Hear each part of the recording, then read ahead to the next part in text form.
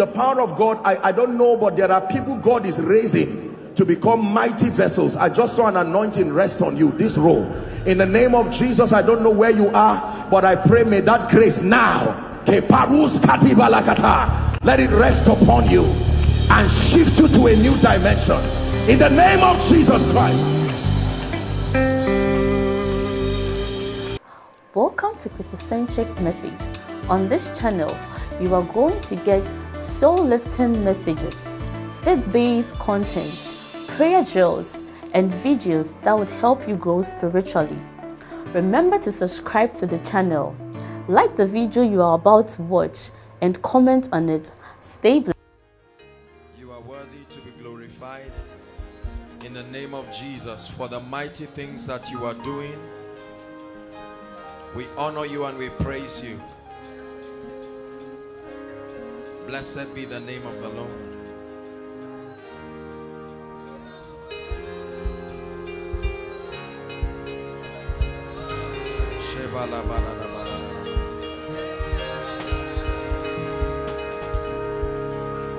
You give and you sustain. You give and you sustain.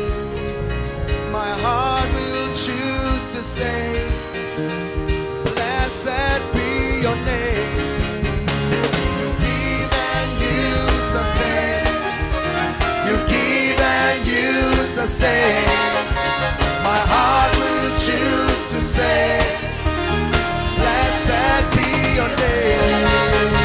You give and you sustain. You give and you sustain. My heart will choose to say, blessed be the name of the Lord. Blessed be your name. Very simple song. Blessed be the name of the Lord. Blessed be your glory. Try one more time. Blessed be the name of the Lord. Blessed be the name. Blessed be the name of the Lord. Blessed be your glory. Everybody, one more time. Blessed be the name of the Lord. Blessed be your name. Blessed be the name of the Lord. Blessed be your glory. Listen to the other part. It says, you give and you sustain. You give and you sustain. My heart will choose to say, blessed be your name. Try it now. You give and you sustain. You give and you sustain. My heart will choose to say, blessed be your name. You give and you sustain. You give and you sustain. You give and you sustain. My heart will choose to say, blessed be your name. Blessed be the name of the Lord. Blessed be the name. Blessed be the name of the Lord. Blessed be your glorious name. Blessed be the name of the Lord. Blessed be your name. Blessed be the name of the Lord. Blessed be the glorious name. Hallelujah. Walk to 7 people and tell them, I see you moving higher, greater. Prophesy. Mean it from your heart.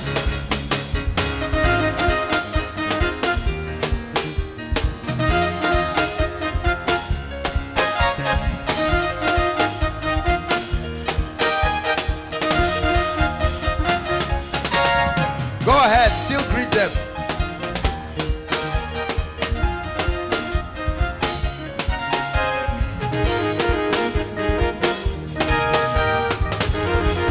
Now give God a shout of praise and return back to your seat.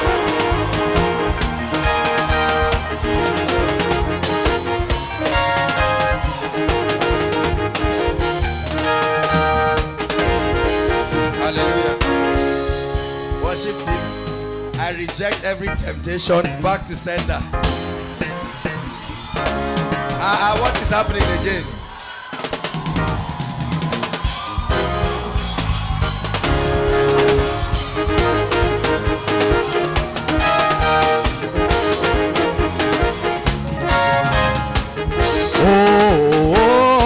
Now you the rain, oh.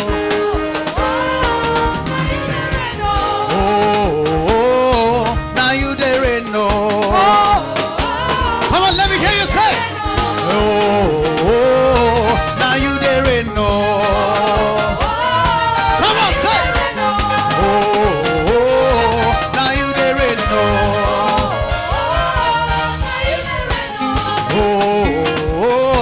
Now you the rain, oh.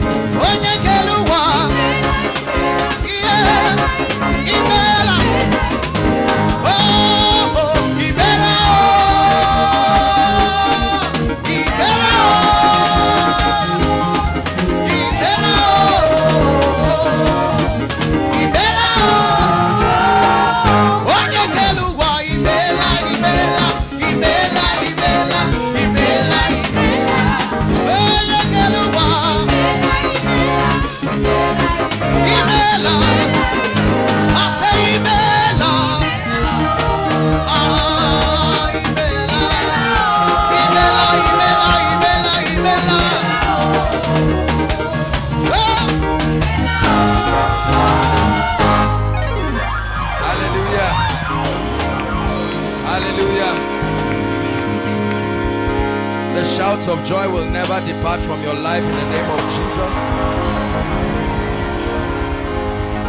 Hallelujah.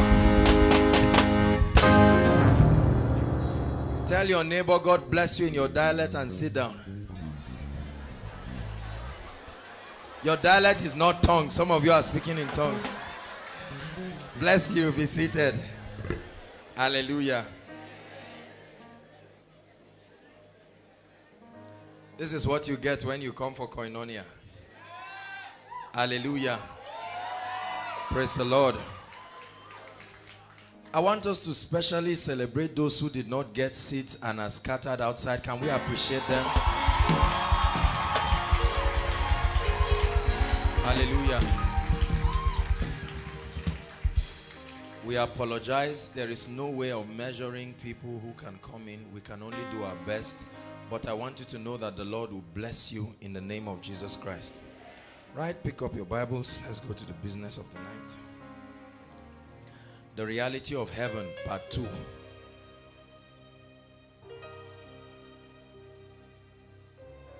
The reality of heaven and hell.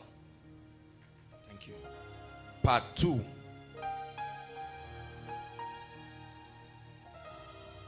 Hallelujah.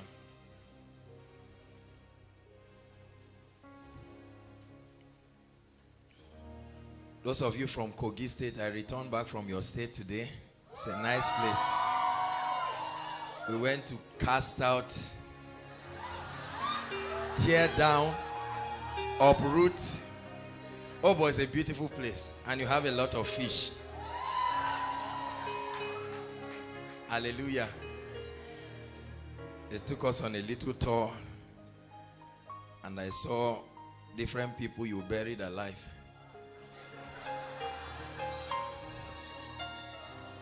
Hallelujah. I didn't have the opportunity to see your king, but we were at his palace. It's a beautiful place. Hallelujah. That's where River Niger and Benue meet. There must be something prophetic about the state, don't you think so? Hallelujah. We had a great time there. Let me tell you something. One of the reasons why God gathers people like this, aside from soul winning, is to help them learn and understand the principles of the kingdom. Praise God. So if you are coming Friday after Friday or week after week, and the only thing you are coming to do is to watch men of God keep preaching and blessing and prophesying on your life, then we are cheating you and we are robbing you of a glorious destiny. Are you following me now? Any ministry that is not committed to teaching is wasting the time of God's people. The only way you can be established and grounded in truth is when the principles of scripture are taught, so you understand the principles of the word. Hallelujah. That's why we encourage you to come with writing materials. This is a school. So if your neighbor doesn't have anything to write, help him with something to write. And tell him, please, next week, just come with something to write. Tell him gently, but mean it from your heart.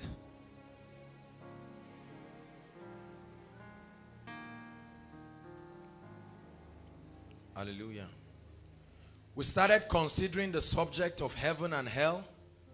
A very powerful subject. This subject is not taught as much in the body of Christ again, for many reasons.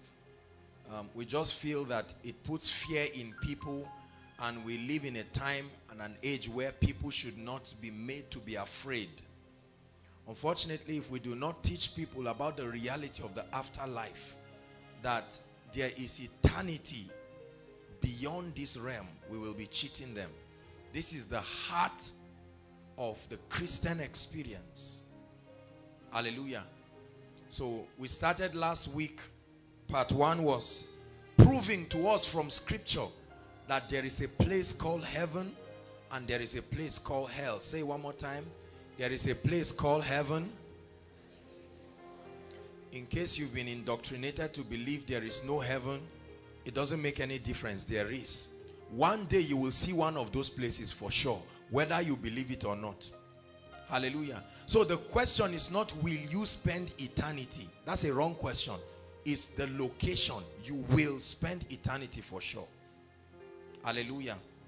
And Jesus himself, in Luke 16, he began to tell us about the reality of heaven and hell in the parable that he himself gave about the rich man and Lazarus. Hallelujah. How that the rich man went to hell, you know, and then he met Lazarus and so on and so forth.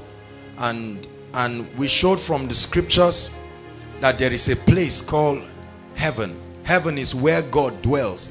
And we established, please don't forget, because we are building on it this night. Remember last week we established that there are many planes of heavens. Is that true? That the realm of the spirit is not just heaven. You will need that revelation for what I'm about to teach this night.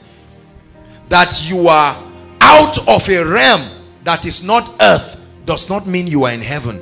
I mean where God dwells. There is the first heaven, there is the second heaven, there is the third heaven. Paul writes it in scripture that he was caught up to the third heaven. The Bible calls it the heaven of heavens.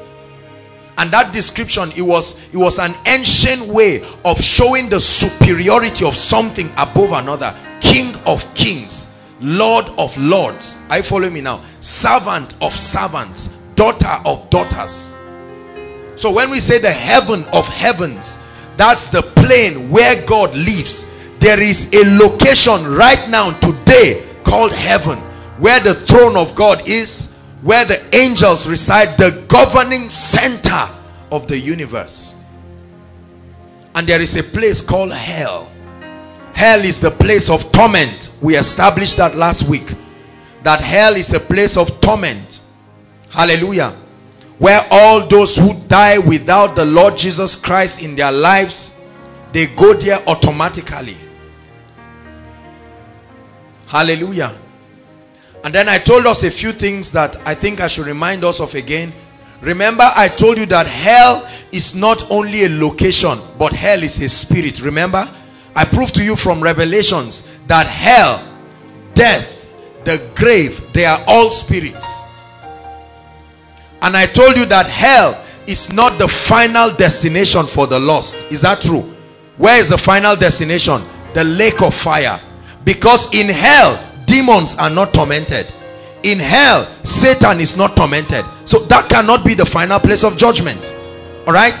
I told you that those who have been lost, who have died outside Christ, right from Genesis till today, they have not started their punishment yet. They will officially start when Satan and death and the grave are relocated to the lake of fire.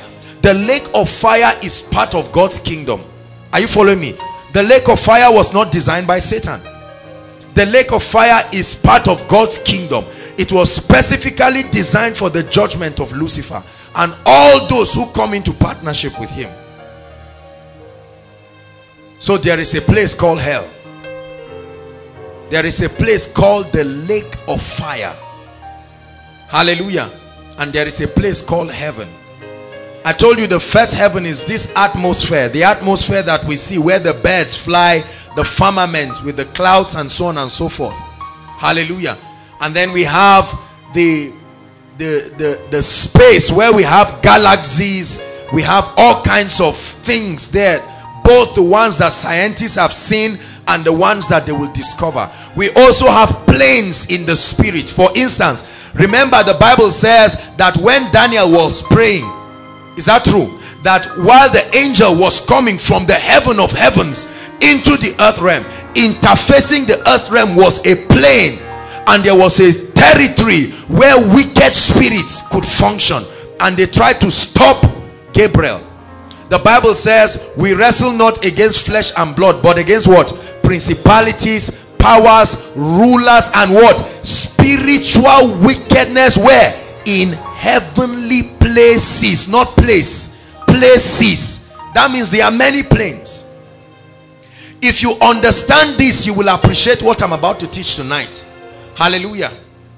Because the part 2 of this series, in the part 2, I'm going to be considering 3 great deceptions that the devil has released upon the body of Christ as regards heaven and hell. Are you listening to me? There are 3 great deceptions. So right, 3 great deceptions that we are going to be considering this night. And let me tell you the truth, it concerns you. Pay close attention. God is going to be correcting a lot of error that probably some of us have carried, we have taught, or we have listened to. Some of us have written books or read books with this error. We are going to be considering this widespread issue of out-of-body experiences now, where people come back with divine revelations. We are going to be examining it this night. Hallelujah. Praise the Lord.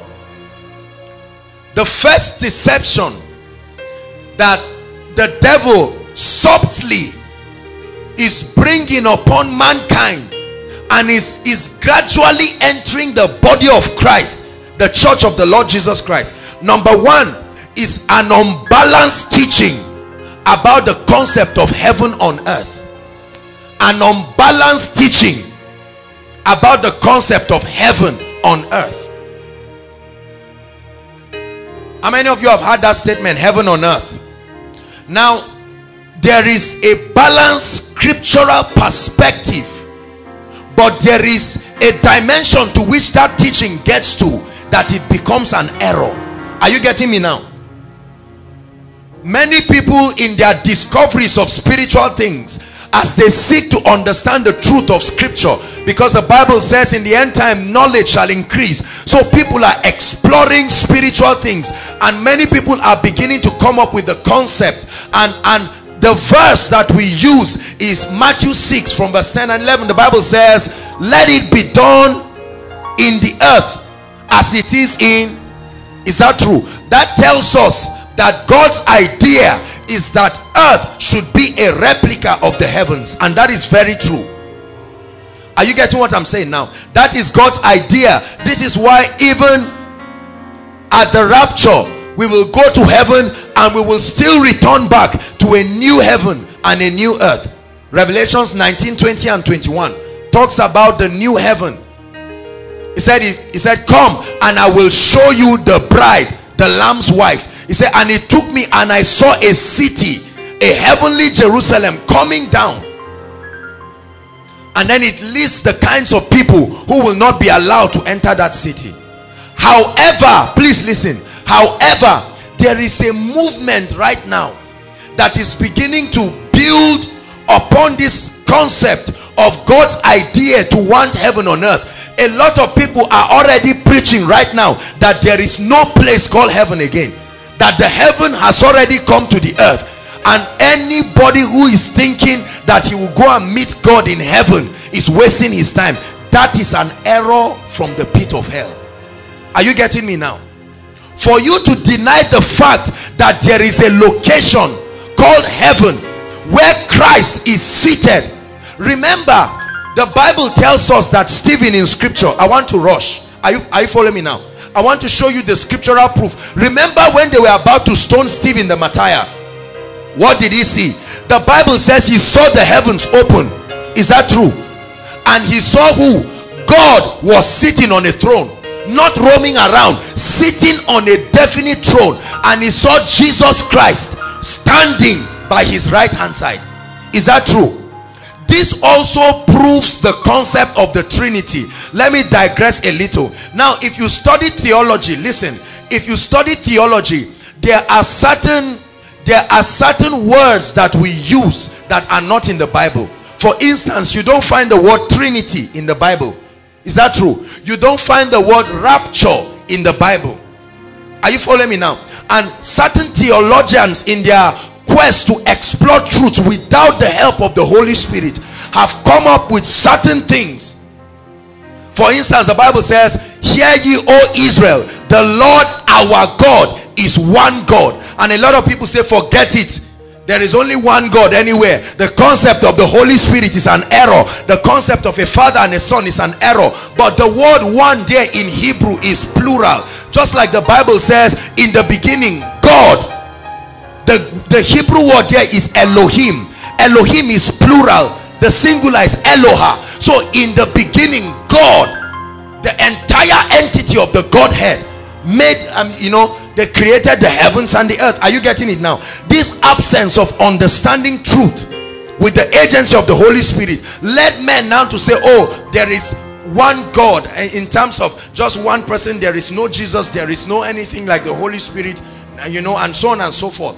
And it has brought a lot of error. So I am showing you, I'm going to show you in two places, because scripture says, in the mouth of 2 or 3 witnesses is any matter established. Is that true? Number one proof of the Trinity. Remember, in the baptism of Jesus Christ, so we see the Word, who is the second person of the Trinity there, and John is about to baptize him. Is that true? The Bible says, as soon as he came out of the water, what happened? The heavens were opened again. That means the Holy Ghost came from heaven, not from a grave. Is that true? The Holy Ghost came resting upon him. We see another entity of the Trinity, and there was a voice from a separate entity saying, this is my beloved son, in whom I am well pleased, hear ye him. Have you gotten that? Now you go to the book of Acts, where Stephen is about to be martyred, and the Bible says Stephen full of the Holy Ghost. That means the Holy Ghost was in him.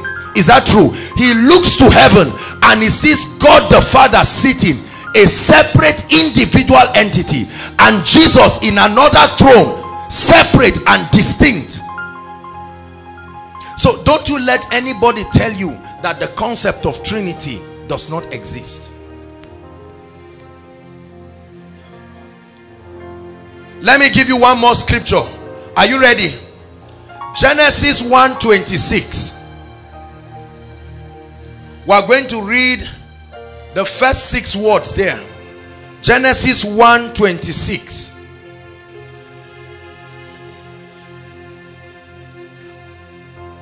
Or the first 5 words, really.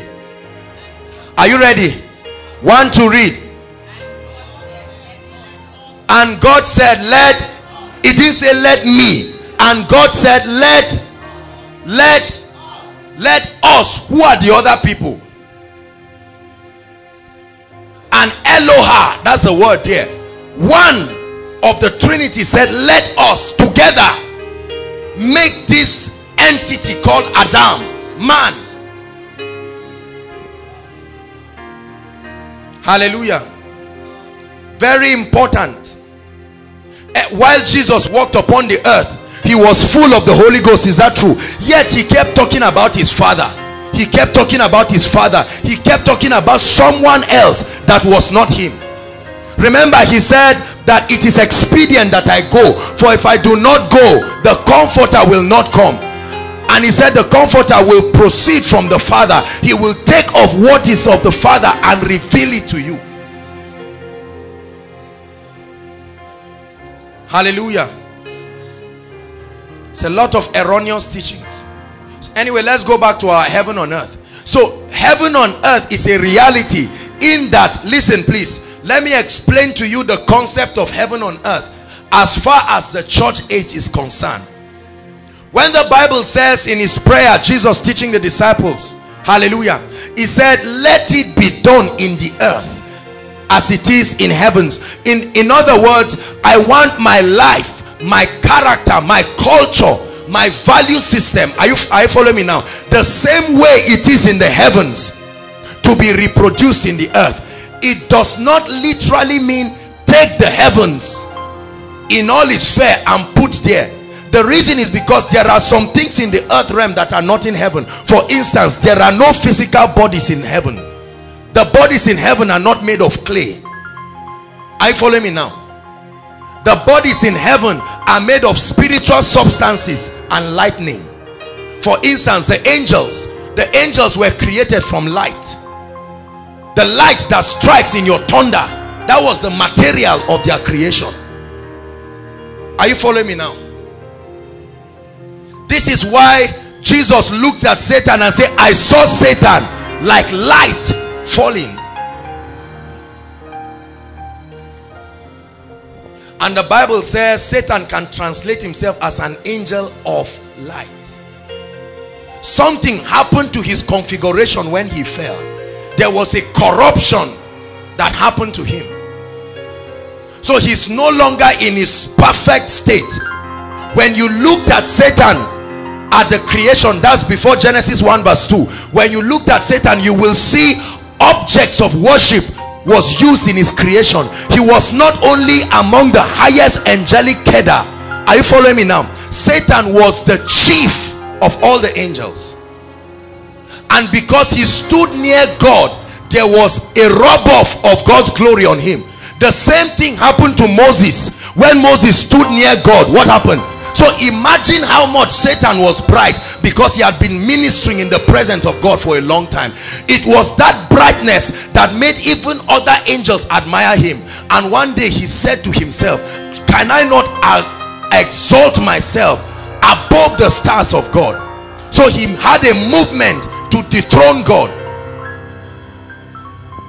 Hallelujah. And Satan, alongside other angels, Leviathan, Apollyon, there's no time I would have shown you from scripture. These were the spirits that came together. Satan did not lead the rebellion alone. No single man. The Bible tells us in the book of Revelation that 1/3 of the angel joined Satan's party, and together they all fell. 1/3 of the entire angelic host. They are the disembodied spirits we call demons today. This is why their operation in the earth realm is illegal. Are you getting me now? Because their body was not designed to function in the earth realm. Please, are you getting what I'm saying now? So they can downgrade themselves. This is why there are angels that can appear in human form. They are called ministering spirits. Are you getting me now? These are the angels that can appear. How many of you have had these kinds of encounters, that someone came to, or had testimonies that somebody came to rescue another person having a material body, but they didn't see the person again? These are ministering spirits. I've had one of those encounters. I've shared it. How that one time I was in Abuja, we had Maraba, and I came down from a bus and left my wallet there. Hallelujah.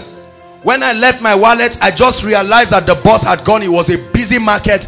I didn't even know how I was going to get that. And then Manasseh took a bike to run and go and look for the bus person. While he was going, there was no hope. The next thing, I just saw a man limping with my wallet, and he came and gave it to me. That was it. Real solid experience.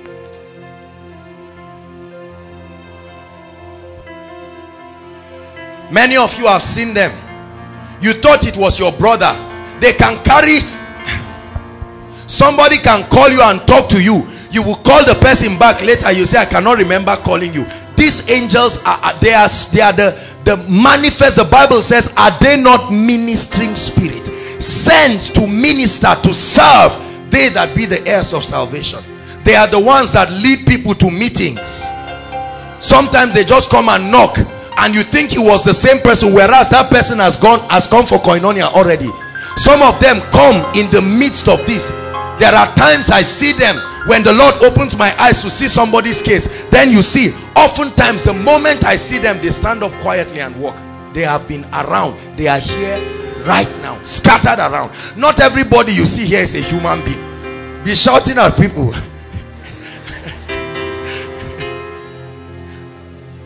You see why it's good to be well behaved in church?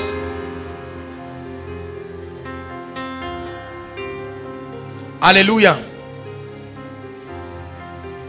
So heaven on earth, there is a place called heaven, and there is a place called earth. And listen, a time will come when there will be a new heaven and a new earth. That time will not happen in the church age. Are you getting me? Please don't confuse yourself at all. There is the dispensation of the church age. In the book of Revelation, John said, I was in the spirit on the Lord's day, and certain things were revealed to him. Is that true? And he said, write the things that were. What are the things that were? The things that have happened in creation until the dispensation of the church age. The things that are the things that are encapsulated prophetically in the 7 churches. It represents the 7 dispensation of the church age. And then from Revelation chapter 4, he now told him, come up hither and I will show you. I want to start revealing to you the things that will happen after the dispensation of the church age. So he began to address different churches. The church in Pergamos, the church in Smyrna, the church in Laodicea. All of these churches represent different physical. There were real 7 churches in Asia Minor, but prophetically 7 is the number for perfection. Is that true? And it represented the entire span of the church. Hallelujah. Are you following me now? So John began to see how that there were certain things that happened, that after there was the exit, and we'll talk about that, of the church, certain vials were poured upon the earth. Is that true? An angel will blow a trumpet and certain vials will be poured upon the earth. 1/3 of the vegetation will go, 1/3 of the water will be bitter. Can I tell you something? Those things are not prophetic statements. They will happen one day in this earth.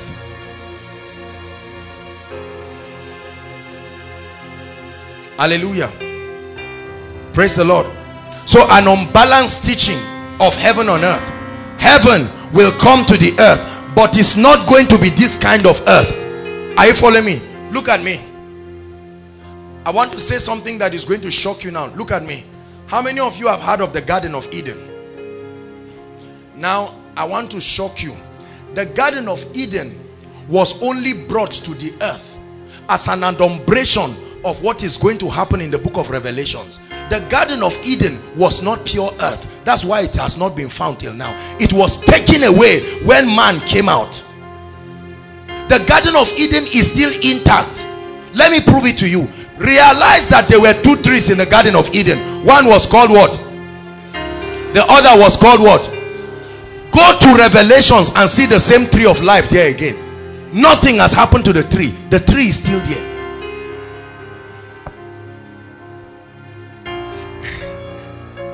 Look at many of you just looking at me. God sent man out of the Garden of Eden. Listen, I will tell you that the Garden of Eden was not just earth, material earth alone, because look at the beings that guarded it when he sent them out. The cherubim and a flaming sword.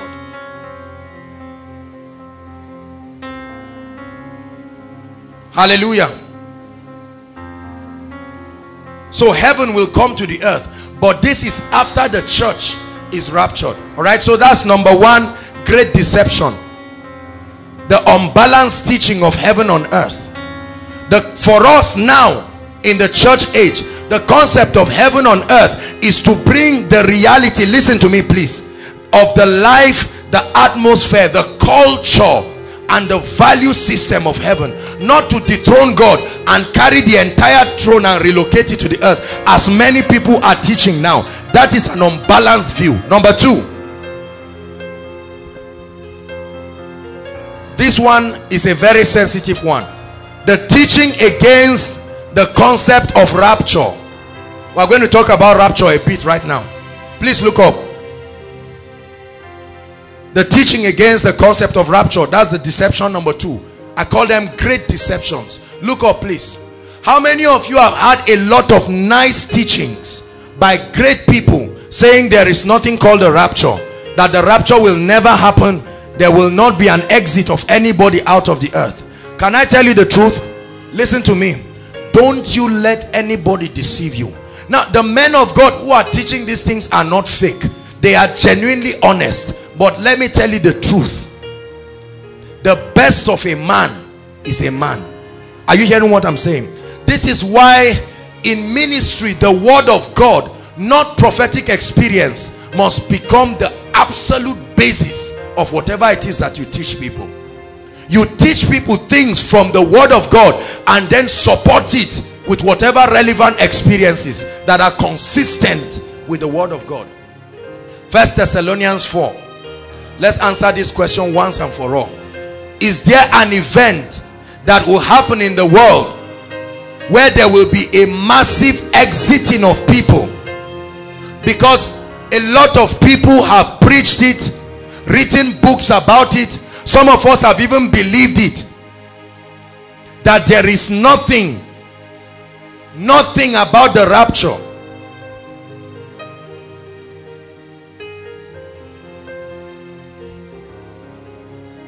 Verse 13. This is Paul speaking to the church in Thessalonica. 1 Thessalonians 4 verse 13. Are you there? But I would not have you to be ignorant, brethren, concerning them that are asleep. So this is talking about death now and the afterlife. Is that true? He's trying to reveal to the church. He said that ye sorrow not, even as others who have no hope. All right, verse 14. For if we believe that Jesus died and rose again, even so them who are asleep God will bring with him. Start noticing the construction of this scripture. Next verse.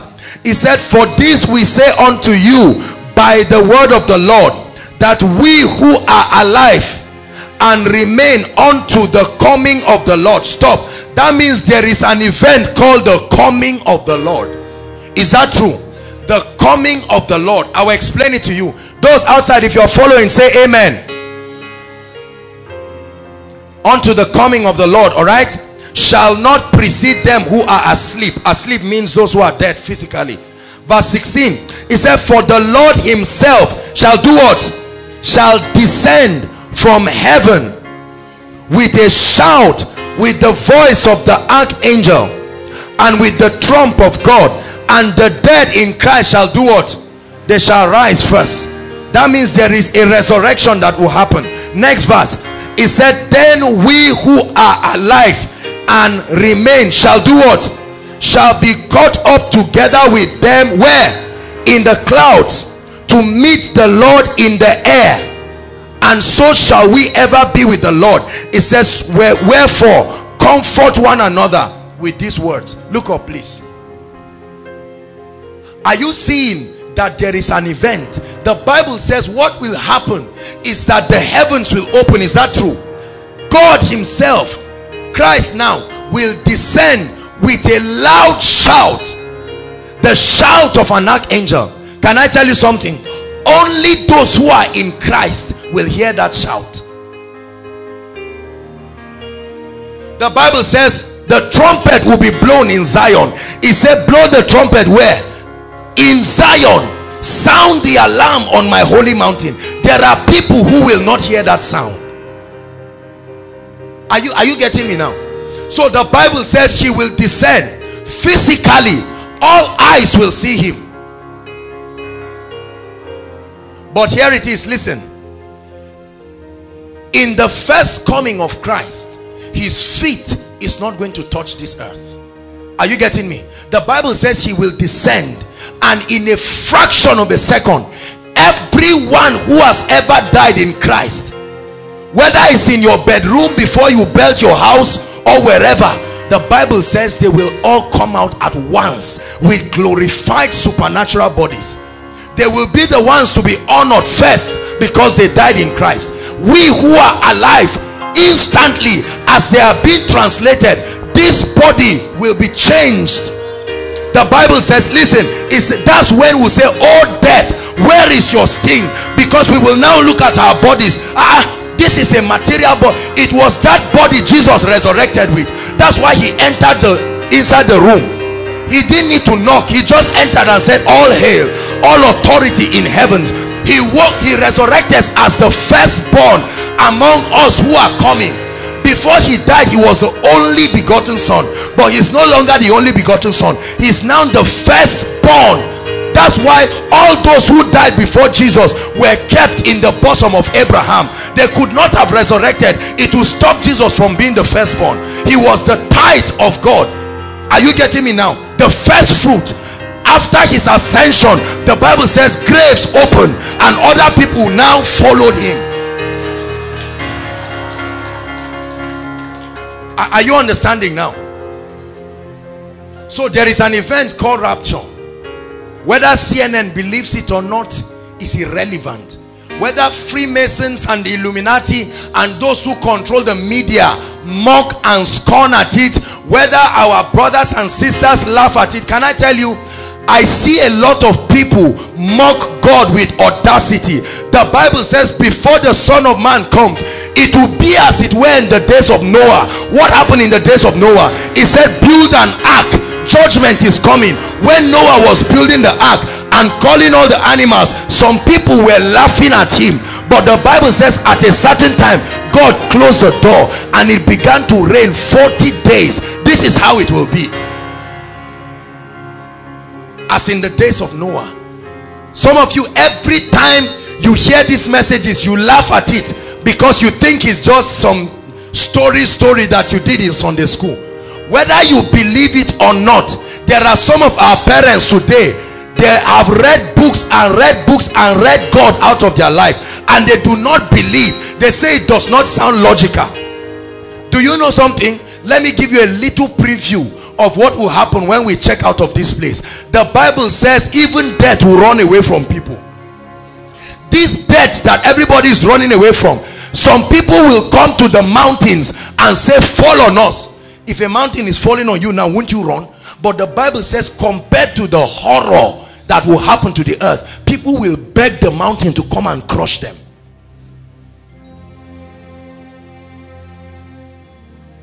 Are you getting me? It will happen. By that time we're out of this place.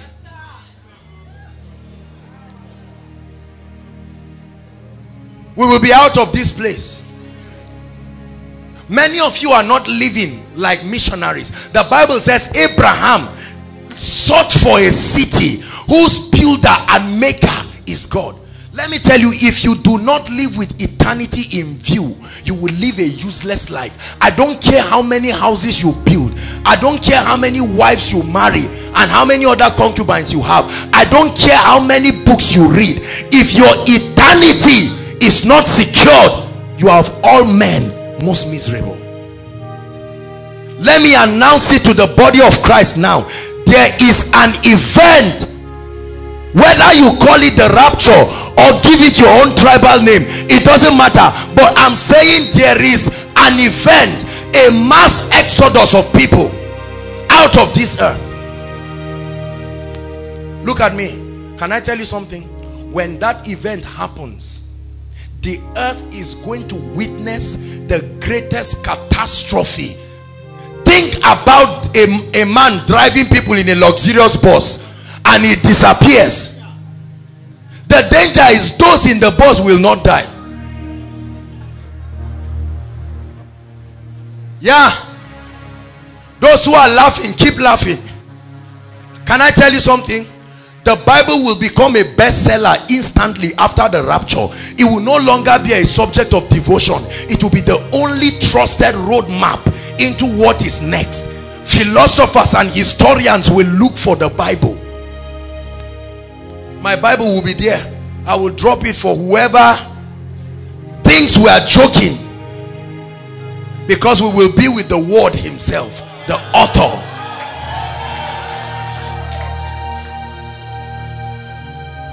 Hallelujah. Take this Christianity thing very seriously. When we were very, very small, those who got us saved, let me tell you, they did not work miracles, but they had a depth of conviction as far as salvation and eternal reality is concerned. But right now what we have in church is that people have pressed to the power dimension.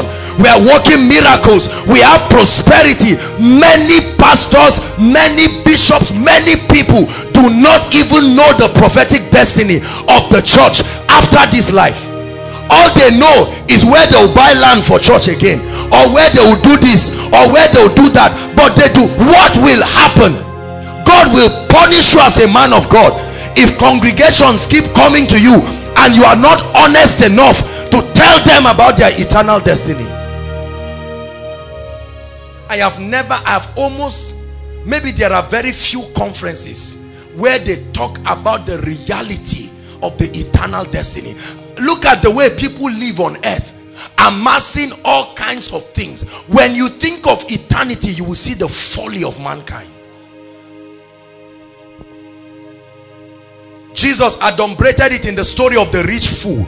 It was not money that made him a fool. It was his mindset that he did not have eternity in view. He gathered all he had and found security in it and said, my soul, not my body.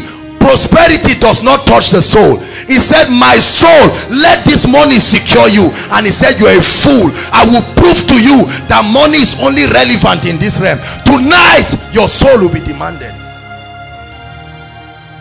There are many people who have sat down concentrating on money, on church growth and different aspects of the faith, and they just died unprepared, and many of them today are in hellfire. Are you hearing me now? Nobody can plead. There are judges in hell, so who will plead for you?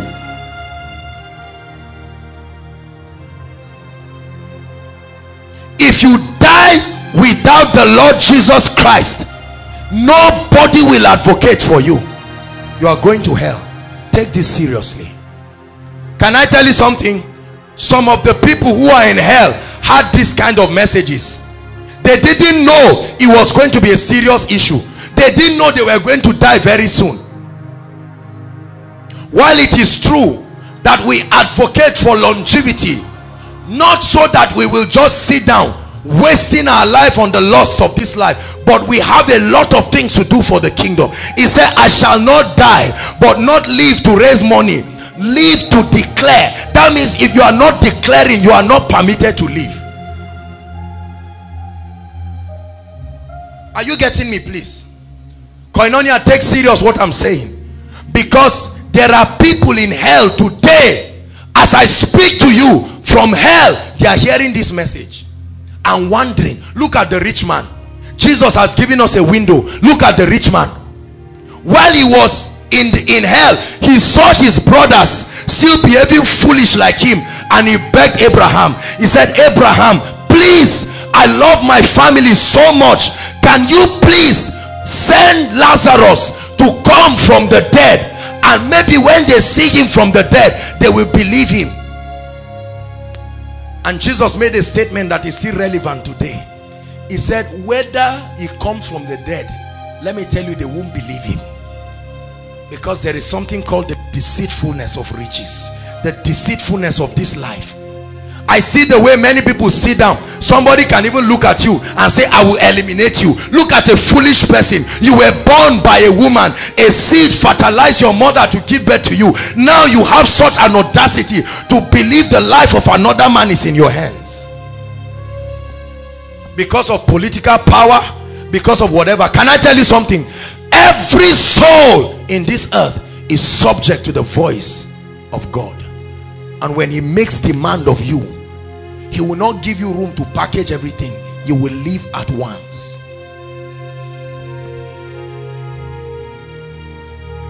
Are you listening to me?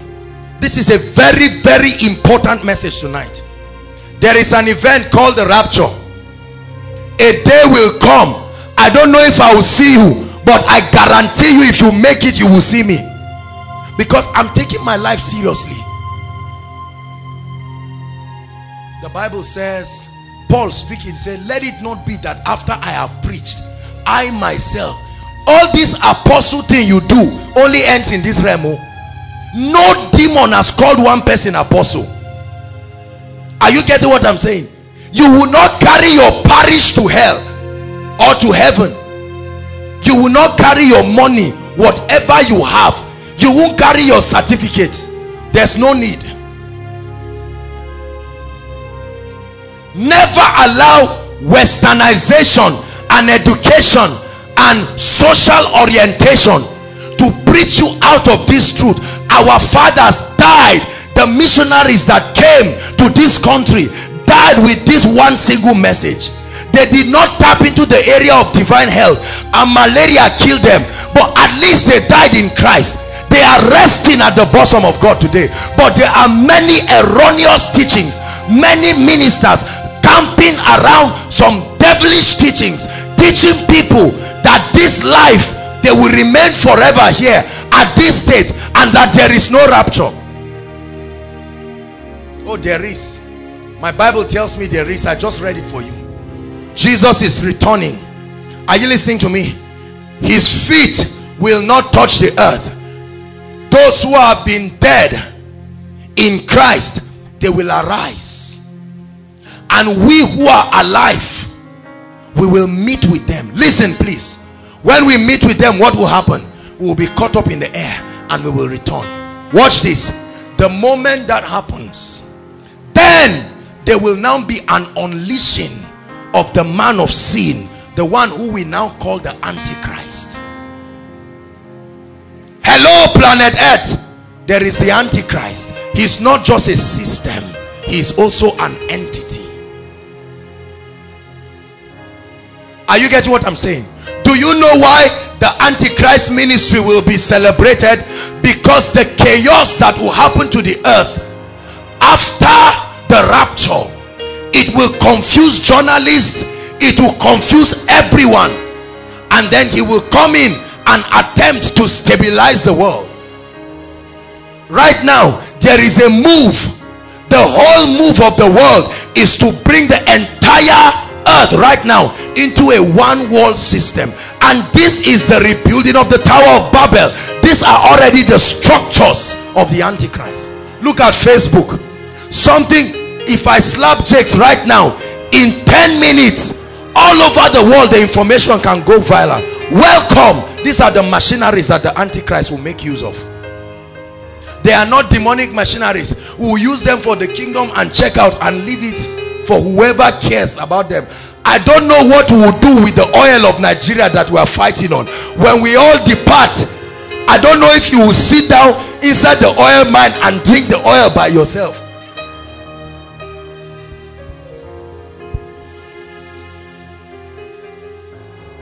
There are some of you, is your quest for marriage that will take you to hell.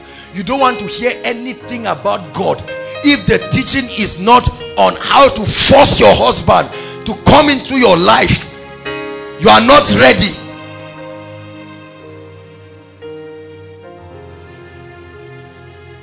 I cannot wait. Here is my life. Here is my life. I want to give in serving my fellow man, doing the will of God. Here is my life. Here is my life. Here is my life. I rather you call me a failure from earth's perspective. I rather have a ministry where these are all my members and I'm sure every one of them is going to heaven, than to have a crowd of people. There are many congregations in Nigeria that are on the highway to hell. Altar call, there are churches that the last time an altar call was made was more than 1 year. If they make altar call, is for sowing. Many people receive miracles. They come and testify, I was healed but they are going to hell. I was blessed but I was going to hell. They prophesied to me and I got the miracle job. The miracle baby came. You and the baby, well, babies are not in hell. I'll talk about that. There are no babies in hell. There are small children but no babies in hell. I will tell you that when we talk about the assurance of salvation.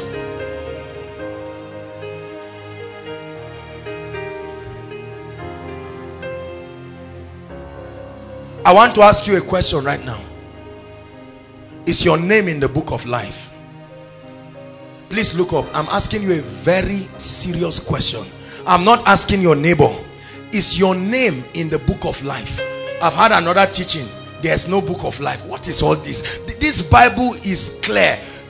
God gave people wisdom to interpret it in English to help us. What is it about the book of life that you don't understand? The Bible says books were open. I read it last week. It said, and then another book was open, and it was called the book of life. It said, whoever's name, whether you are a preacher with Rema, if your name is not found in the book of life, the Bible says you will be cast into the lake of fire.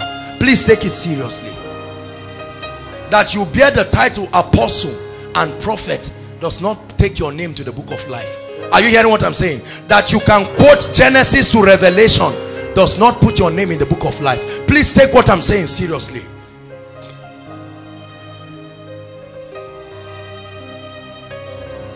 The rapture will happen. It will happen.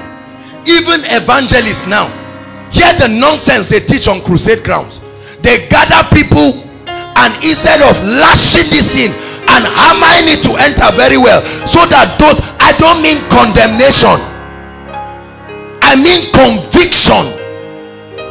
In the days of D.L. Moody, let me tell you something. When they preached, the power of conviction that left, people were caught up and they saw visions of hell at once and they returned. They held their seats and they were shivering, waiting for the time of altar call. But right now, when we make altar calls, the people are even angry. The pastor keeps begging because he's embarrassed. He's just saying, somebody come. The Spirit of God is still telling me there's somebody, and you are looking at the person. You're saying, all right, if you feel you just want a better life, you just things are not working, then somebody drowsily comes out as if you are doing the pastor a favor.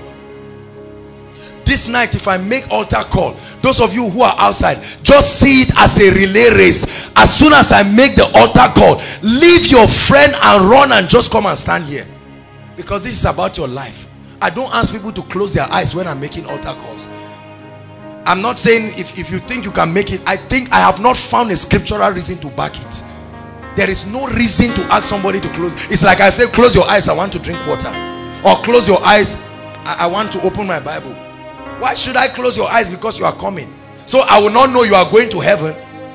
If you don't go, I will not see you there. Once I don't see you there, I already know that you didn't make it.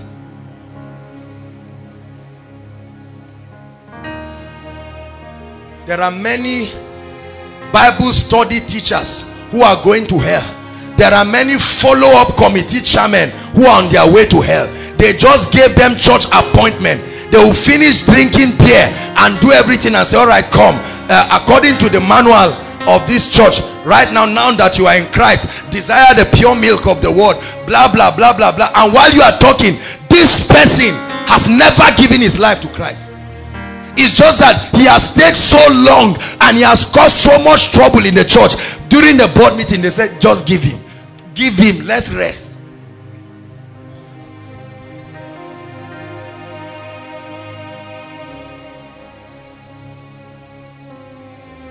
Jesus is coming. Jesus is coming. This night, just forget about your titles. forget about your ministry, forget about the fact that you are married, forget about the fact that you are working. Right now, just let everything that is earthbound depart from you for a few minutes and see how empty your life is without Jesus Christ. I can do nothing without you. There's no life to me, so I need you in my life today. This is one of the biggest deception in the body of Christ right now.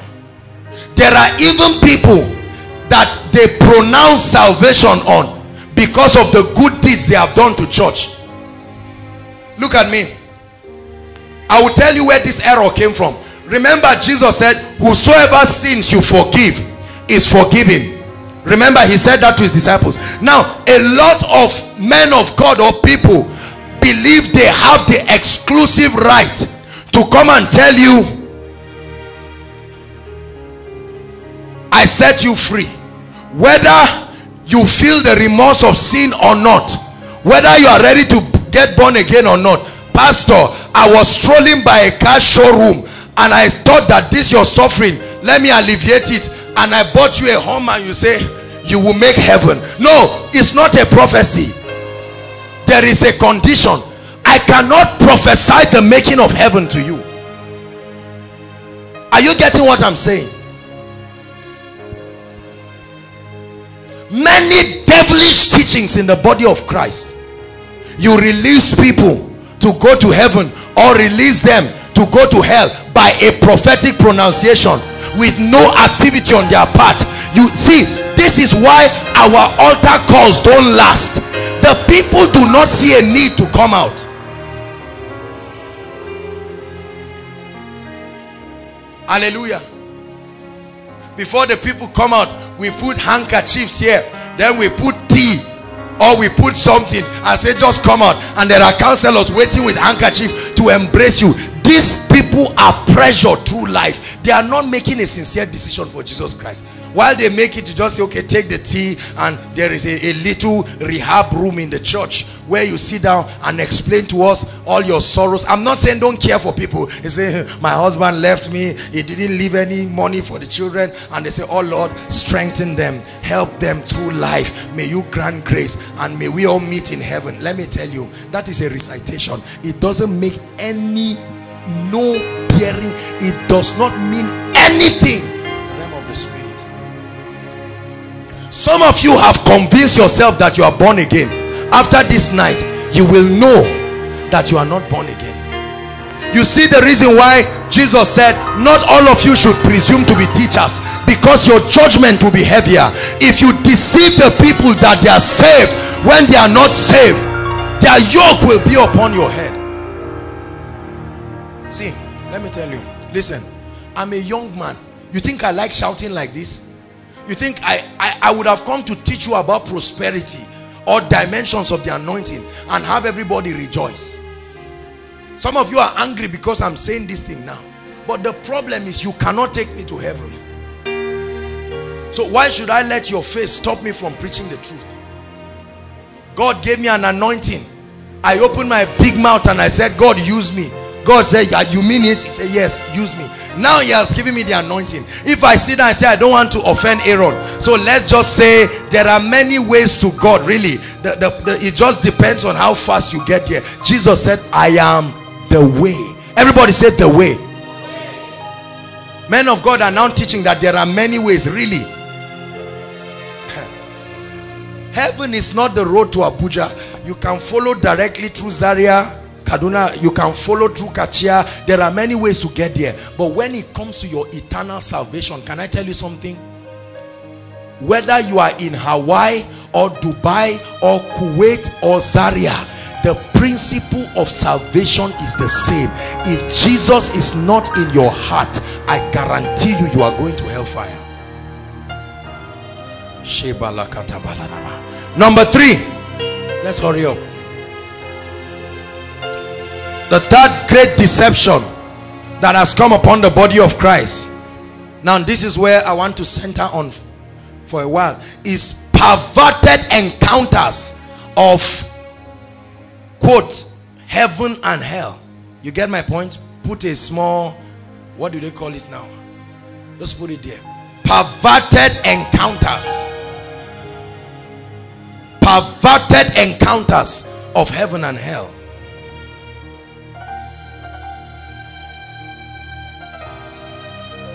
Matthew 24:24.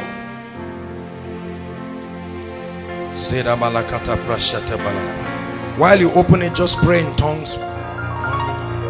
I'm about to say something that I believe is going to liberate the body of Christ right now.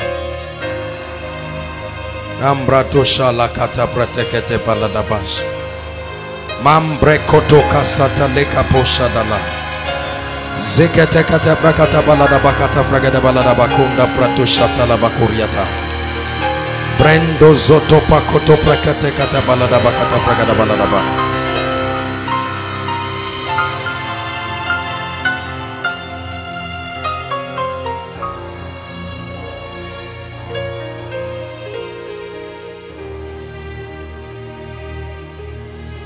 Are you there?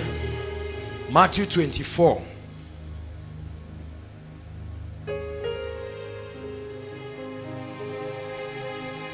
Verse 23. Then, if any man shall say unto you, Lo, here is Christ, or there, believe it not. 24. For there shall arise false Christs and false prophets, and shall show great signs, take note, and wonders, insomuch that if it were possible, they shall deceive even the very elect. 25. Behold, I have told you before. Verse 26. Wherefore, if they shall say unto you, Behold, he is in the desert, go not forth. Behold, he is in the secret chambers, believe it not. Look up, please. Now, in the early 70s, because of the renaissance that began to happen to the body of Christ, there were several revivals that started breaking out around Europe and then America. Certain people, because of their passion and their quest for God, listen to me, they were granted certain spiritual encounters. Now this had happened at various levels in the church age. We see that Paul had an encounter. Is that true? There is a record in scripture. I think, let me start by saying this: it is not unscriptural to have a spiritual visionary experience. The Bible says in the latter days, Joel 2, I shall pour my spirit upon all flesh. It said, and what? Your sons and daughters shall prophesy. Your young men will see visions. Not a sister, visions. Very serious spiritual activities that are about to be unfolded. And then Jesus said, when he, the Spirit of truth, is come, he said he will guide you into all truth, and he will show you. That means you will see. Are you following me? Jeremiah 33 verse 3 says, call unto me and I will answer. I will show you great and mighty things. All through scripture, Abraham had supernatural encounters. Moses, are you following me now, had a supernatural encounter. Daniel, you list all of them. They had dramatic supernatural encounters. Isaiah, Ezekiel, all of these people. So it's okay to have spiritual encounters. Zechariah, a high priest that was ministering that year, had the angel appear to him. So the encounters of Jesus, hell and heaven is not against the scope of scripture. Are you getting me now? And so several people were granted access. And I'll tell you why God did this. Listen, the Bible says in Ezekiel 18, there's no time, it says, the wages of sin, he said, the soul that sinneth, it shall die. Is that true? And that the wages of sin is death. And then the Bible says that, paraphrasing now, the prophet speaking, he said, is it God's desire that a sinner should perish and that he will not return and be delivered?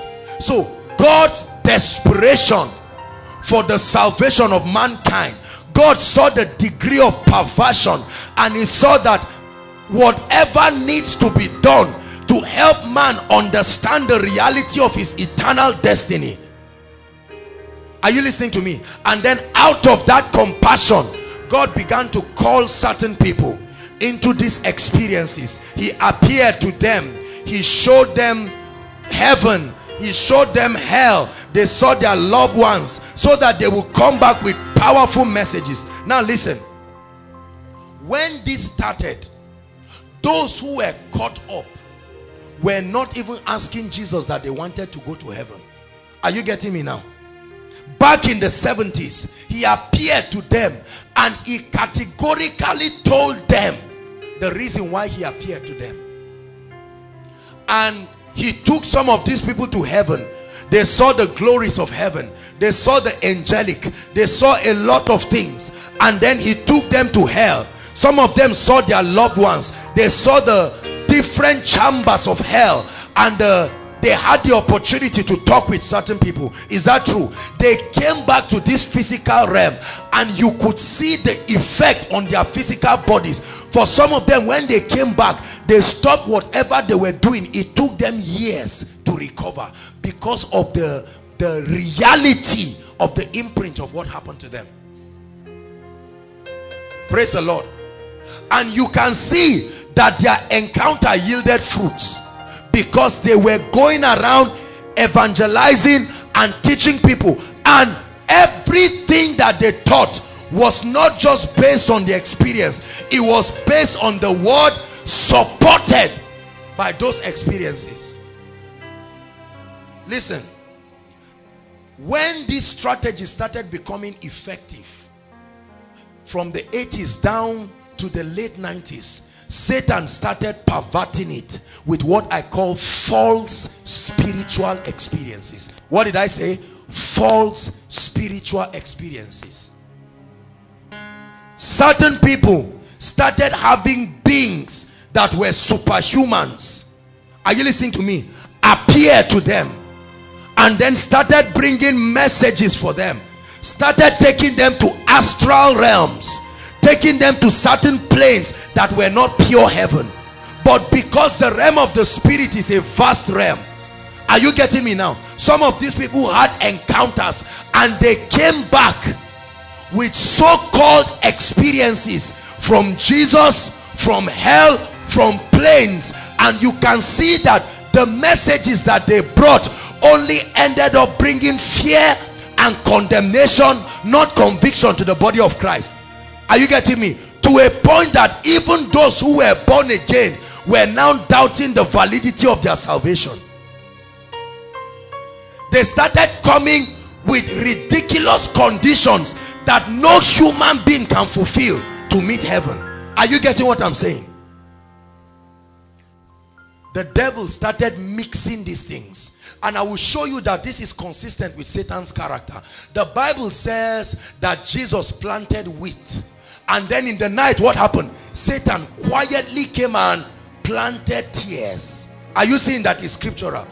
And when the vine dressers came and saw it, they said, Master, let's pluck it. And he said, no, leave it, because in the bid to correct it, you may injure the experiences that are true. Let them grow, let the experience mature, then you can now start filtering it. Emmanuel, all the world is calling your name. Emmanuel, when you come again. Emmanuel, and the church will see your holy face. Emmanuel, when you come. I happened to stumble across a number of these great articles. One of it disturbed me. It was somebody who was not a believer, and he seemingly died and went to hell. And when he got to hell, the escort that took him to hell, listen to me, started listing almost all the men of God that have labored for the kingdom and died. I don't want to begin to mention names, but let your mind grow wild. Anybody you know that church history has spoken, he said they saw them in hell, and that in hell they began to tell him the names of other preachers who were here in heaven, I mean in the earth realm, who are also going to hell. And the person brought the article with a loud cry, and they began to write books and publish it around. Hallelujah. Now I'm going to tell you a few things that some people have come back with, that they said made people to go to hell. I'll just list them at random. Hallelujah.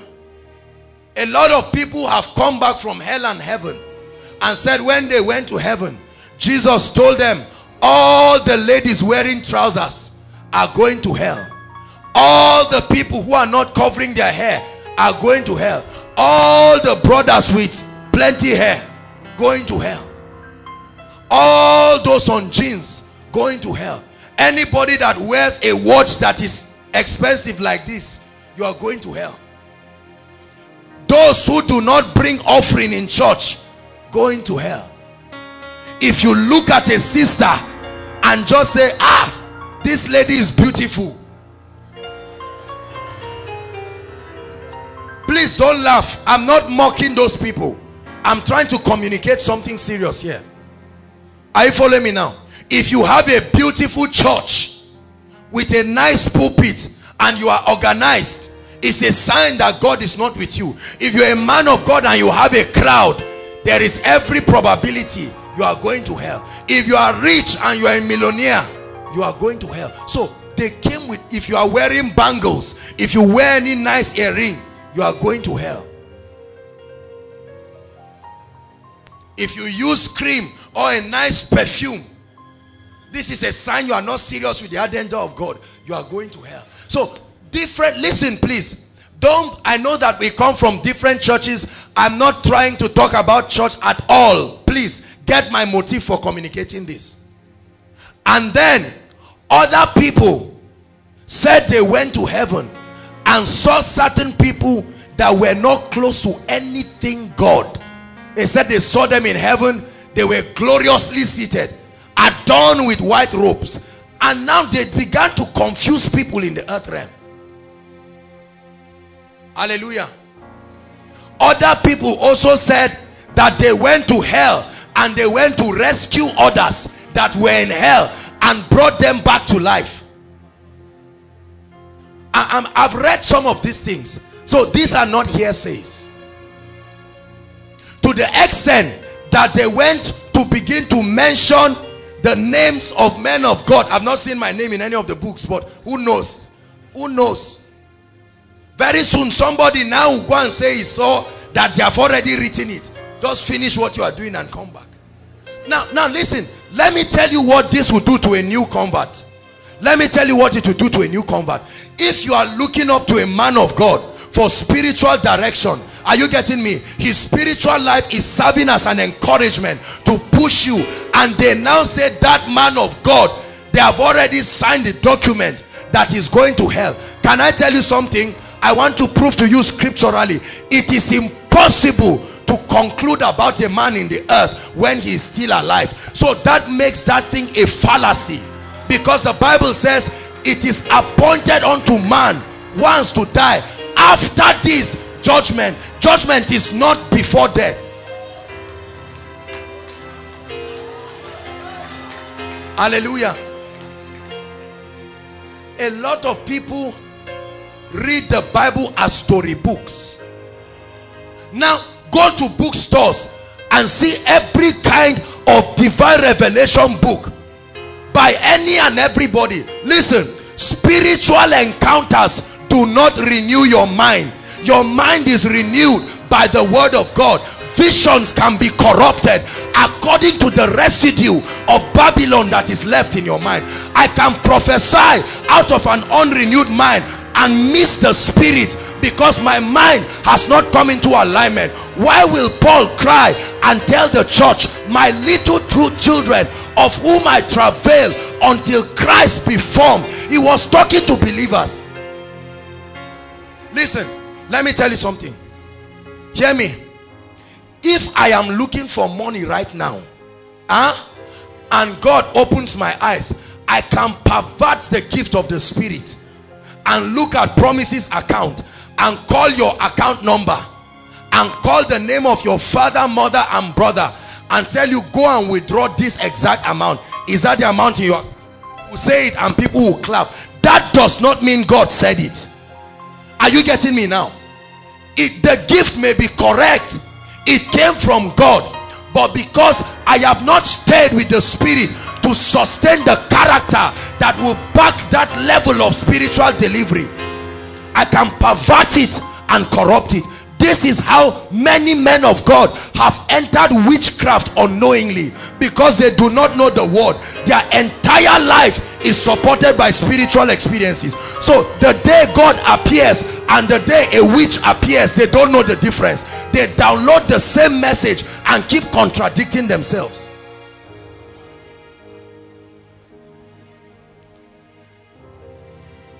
Hallelujah. Perverted encounters. Many people. I know a lady who went to seeming heaven. I read her article. I think she was an Indian or one of these ladies, and she said she saw the Holy Spirit as a woman. In fact, Ruach was the name now. She gave it a Hebrew name and said the Holy Spirit is a woman. She brought, there is the book. There is the book. She wrote it. The Way of the Master. These guys that do program The Way of the Master, they were interviewing one gay man that has become a woman. The person said God told him that what he was doing is right. Do you know that there is a gay Bible right now? Oh yes, there is a gay Bible. I've seen it online. People came with revelations. You see what this distorted revelation. The Bible says even if an angel comes with another gospel, he said let him be accursed. Hallelujah. See, hear me. The Lord Jesus Christ appeared to me. Are you hearing me? I have seen him. I have not gone to heaven. I have not gone to hell, but I've been caught up infinite times to the realm of the spirit. And I can tell you the realm of the spirit has a lot of spiritual planes. Are you getting what I'm saying? It's an atmosphere. Many people, the realms they are going to are astral realms. Everybody say astral realms. They travel. You hear them say they went to Jupiter, they went to Mars, they went to Pluto. They came with revelation from Pluto. They met a deity in Pluto, and he told them we are coming to the earth, and they come back and start teaching according to that which they have learned. Many things are transporting themselves from many foreign demonic realms, and they are finding their way to the body of Christ, because many people are trying to do the things that they saw. Everybody lift up your Bible. In this jungle of confusion, this is the only correct roadmap to arrive there. Lift your Bible. If you don't have a Bible, lift what you have, so long as it contains the word of God here. Say, this is my Bible. It's the truth of God's word. It will never change. It will never be edited. It is truth for eternity. In the name of Jesus. Don't sit down with your Bible. Some of us, the last time we read our Bible was over a month ago. All we keep reading, I believe in reading men of God's books, don't get me wrong, but where books replace the book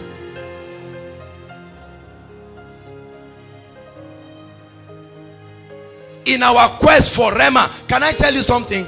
I am frankly not impressed when I hear people bring Rhema. All I want to know is the degree of its agreeableness with truth, because the devil can give Rhema. The Bible says the demons know that Jesus is Lord. That means they can give you lecture. By God's grace, I have conducted countless deliverances for people, and sometimes these demon spirits begin to shout and manifest, and you hear them quoting scriptures more accurate. Kenny is not around. I was praying for a lady. Hear me.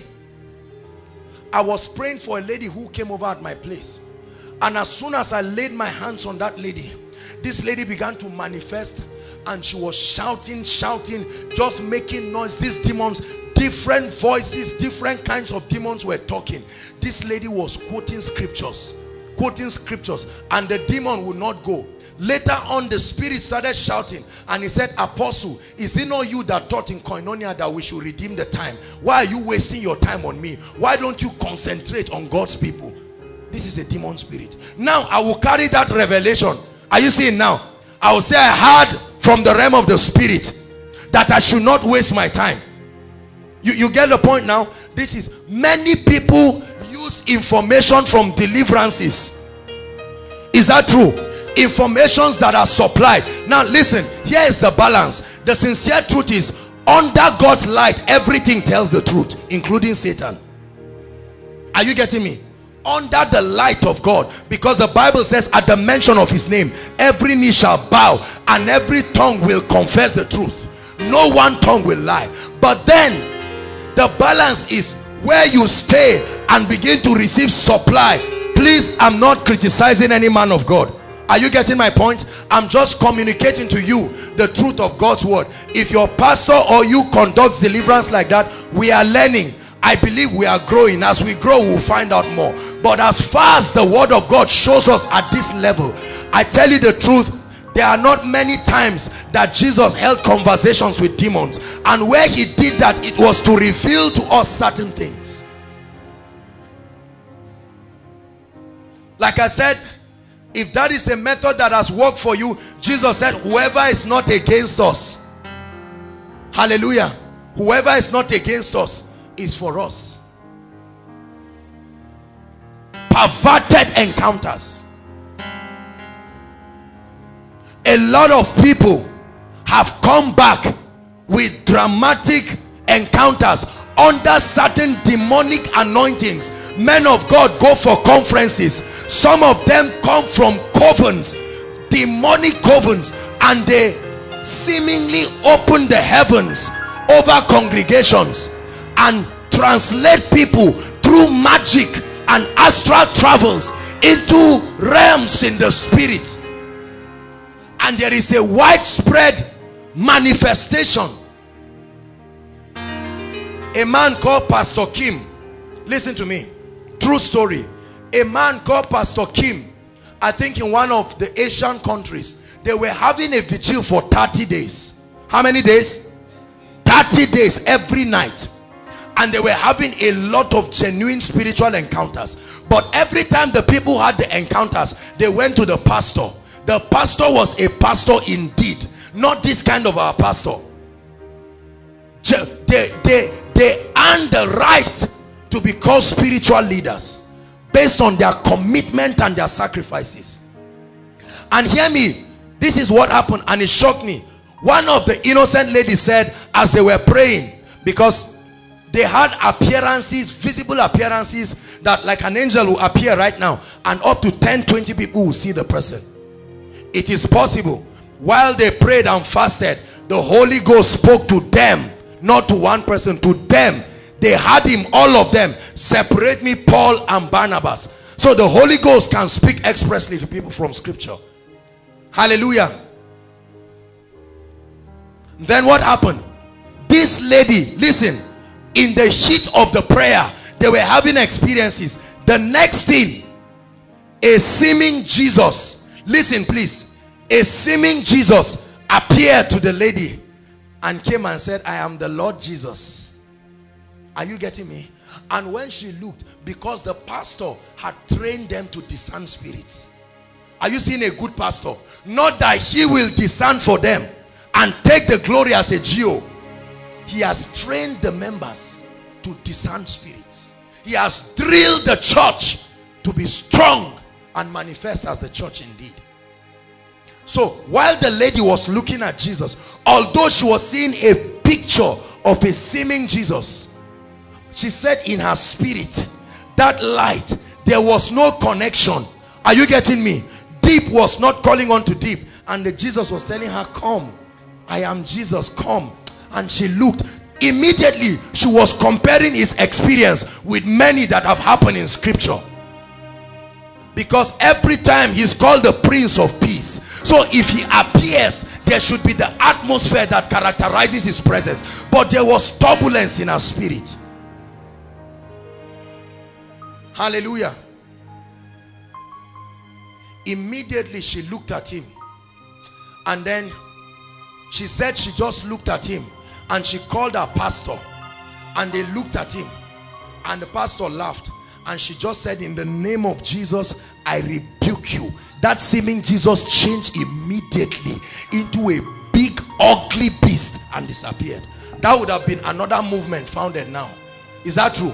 He would have called and said, now the things that I speaketh unto you, right? I want to show you another dimension of power. Every time you want my power to move, tell the people to cartwheel 4 times and touch Pastor William's right hand, and all kinds of devilish movements arise from seeming encounters. Hear me, Church of the Lord Jesus Christ. Hear me, Koinonia. Let me tell you, do not reject supernatural experiences, because God is still in the business of doing it. But the Holy Spirit in this day and time must become your best friend. Are you getting me? It is the Spirit together with the bride that will tell the word to come. If you never have any spiritual experience in your life, it does not make you less spiritual. Are you getting me?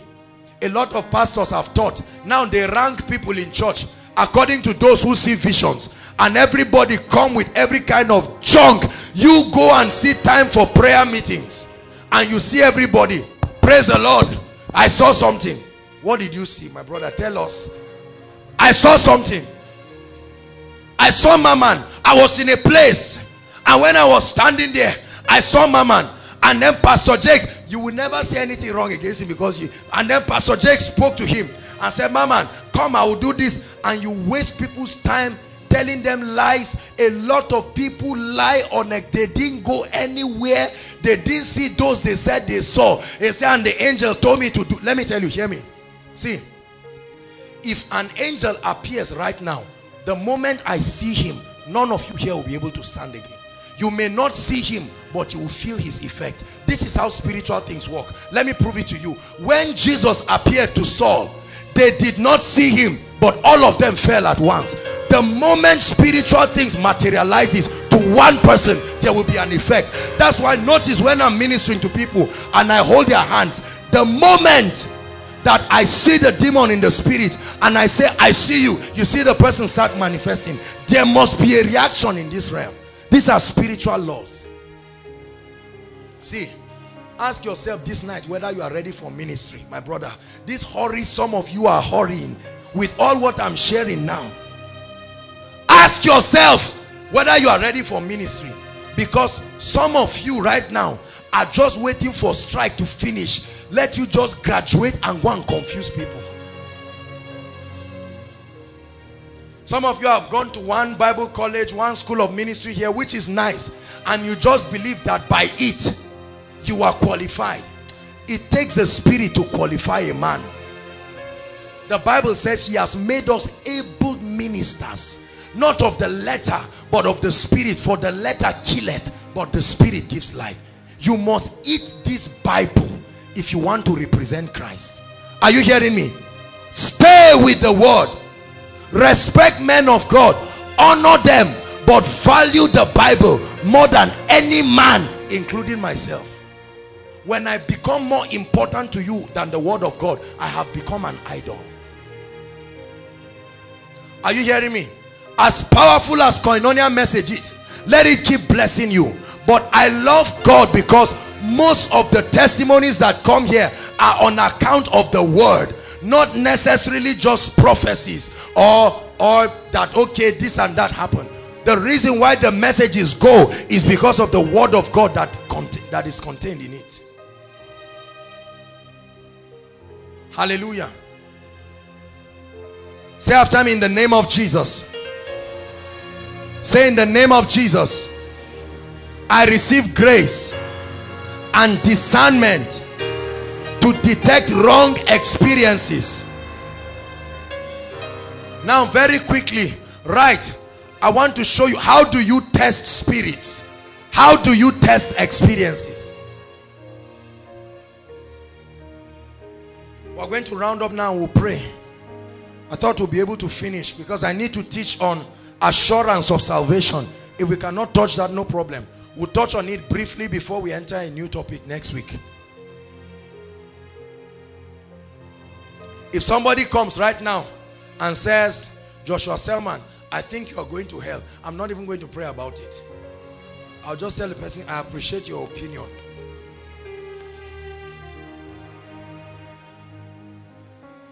You can know. Some of you don't know.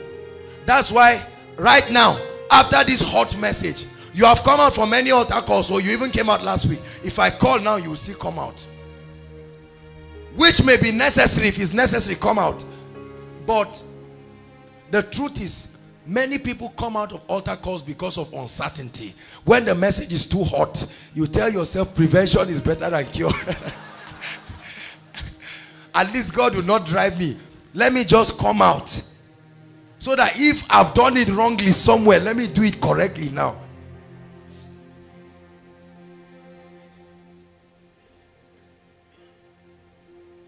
Have you been blessed this night? This should not make you go and start mocking people and say, you, what nonsense is your own pastor teaching like this? No. You don't become matured like that. It's not for you to carry the word and say, now for you, if this is what you are getting here, I'm sorry for you. The word of God makes you become like Christ. It should project in you the spirit of love and appreciation for the body of Christ. Our ultimate goal is to give you a kingdom mindset, not a koinonia mindset. Hallelujah. Praise the Lord. King of kings, Lord of lords, you are faithful and true. Lamb of God, I worship you. King of kings, Lord of lords, you are faithful and true. Lamb of God, I worship you.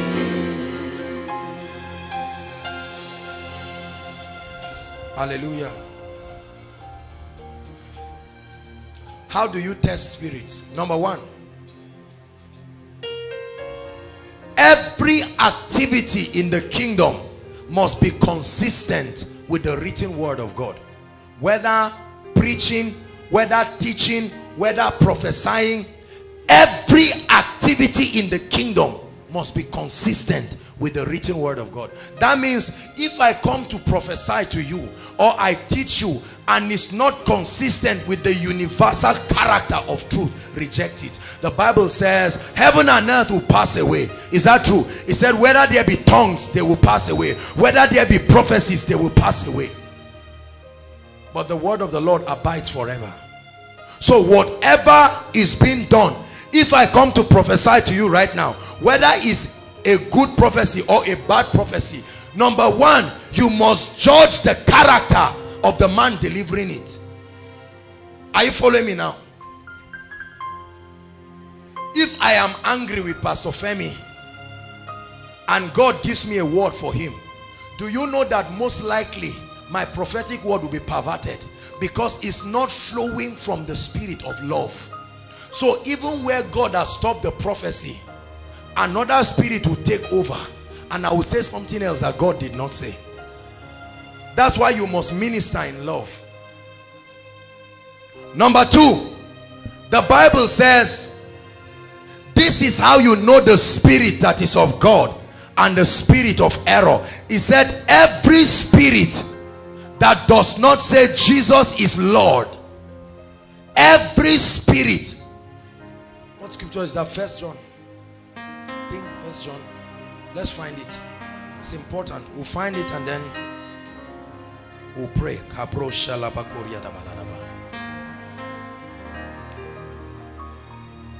As you open it, begin to pray in tongues.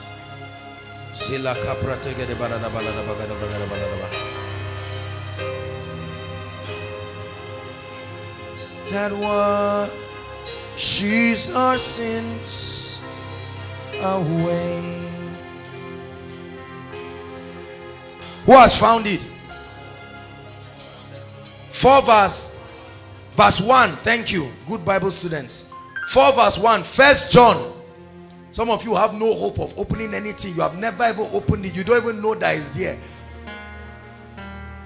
Take your Bible study serious. I saw some of you, if we say everybody open now, some of you say, let me quietly close my Bible. I don't even know where 1 John is. Change. We don't condemn you.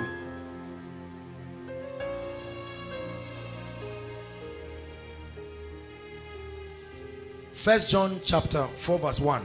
Beloved, believe not every spirit, but test the spirits whether they are of God, because many false prophets are gone into the world. What's the litmus test? Verse 2. By this know ye the spirit of God. He said, every spirit that confesses that Christ is come in the flesh is of God. Verse 3. And every spirit that confesses not that Christ is come in the flesh is not of God.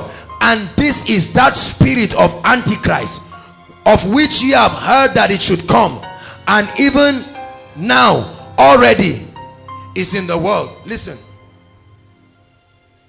when you are about to test spirits, whatever spirit that does not acknowledge the ministry that Jesus came to do, he said, every spirit that does not confess that Christ is come in the flesh. Why did he come in the flesh? Great is the mystery of godliness, that Christ, God, became flesh. Is that true? He died for people to redeem them. That means any prophetic word that will not ultimately lead to your redemption and to your salvation is a fallacy and is of the devil. There are few judgments in scripture that are called the written judgment. They are written because nobody will pray them away. For instance, nobody will pray sinners out of hellfire. It's a written judgment. Is that true? Nobody will pray the tribulation away. The tribulation is coming. It's a written judgment. Nobody will pray away the doom of Satan. We can't come together and say Satan has caused too much problem in the world. Let's pray, let God have mercy on him, and so that we'll rest. No, it's a written judgment. Psalms 149 talks about the written judgment. But as long as a human being, listen please, if I am a man of God today and I walk to Mike and I say, Mike, your case, there's no hope again. Are you getting me? You are going to hell. There is no case. This is a perversion. It's not the spirit of God, because there is hope for the living. He who is just, so long as you are alive. Are you getting me? The condition, listen please, there is still a condition for you to be alive, and it will be a hopeless condition. Let me tell you that it is called when you have a reprobate mind. The Bible says a time came when God himself was weary, and it repented God that he made men. Is that true? The Bible begins to talk of certain people whose conscience has been seared with hot iron.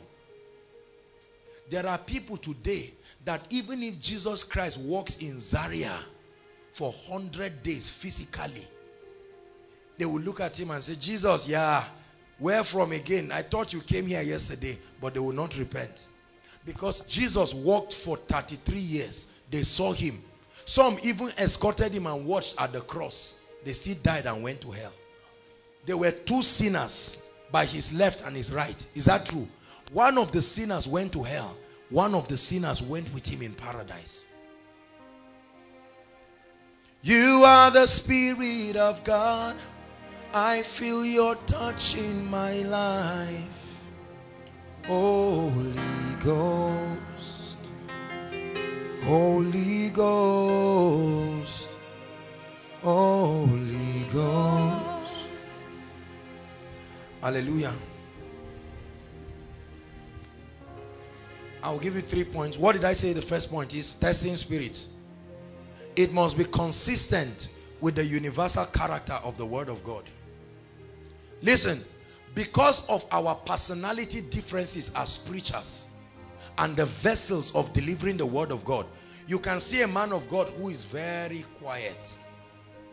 There are some of you that a man of God is quiet does not make him genuine. It's just his personality. There are other people like me who can be talkative. I say, this guy is talking too much. Like this is not of God. If it's of God, he will be quiet. No.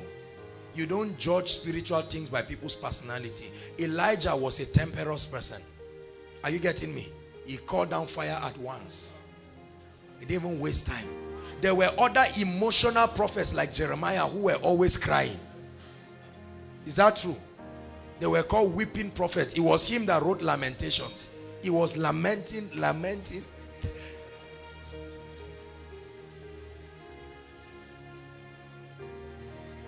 There were certain disciples that were as hard as a rock. Nothing moved them. But there were others who were soft. One of them was John the Beloved. There were some who were just laissez-faire.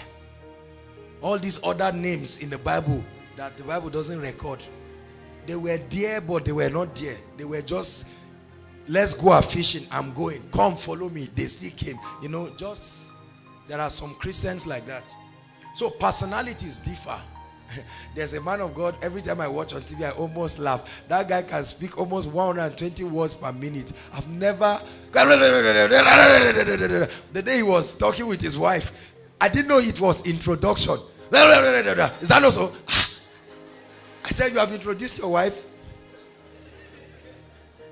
But he's a very sound man of God. Very sound man of God. There are others who would take 1 hour. You need to fight sleep and open your eyes like this. Open your eyes before you understand. But regardless of how it is, discern what they are saying in light of truth. Are you getting me? Number 2. No, we're reviewing. What's the second point? Yes. That does not say Christ has come in the flesh. In other words, every truth of God's word must point men towards redemption. Any kind of redemption. Whether redemption from their predicament, redemption from ignorance, redemption from eternal loss. God is a redemptive person. Are you following me now? So if I just tell you, I say, Tolu, I see disaster coming to your house. Or I see that somebody in your house wants to kill somebody. That's an incomplete prophecy. Because there is no redemptive aspect of that prophecy. Are you getting me? So I have a right to dump that prophecy. Praise the Lord. Hallelujah.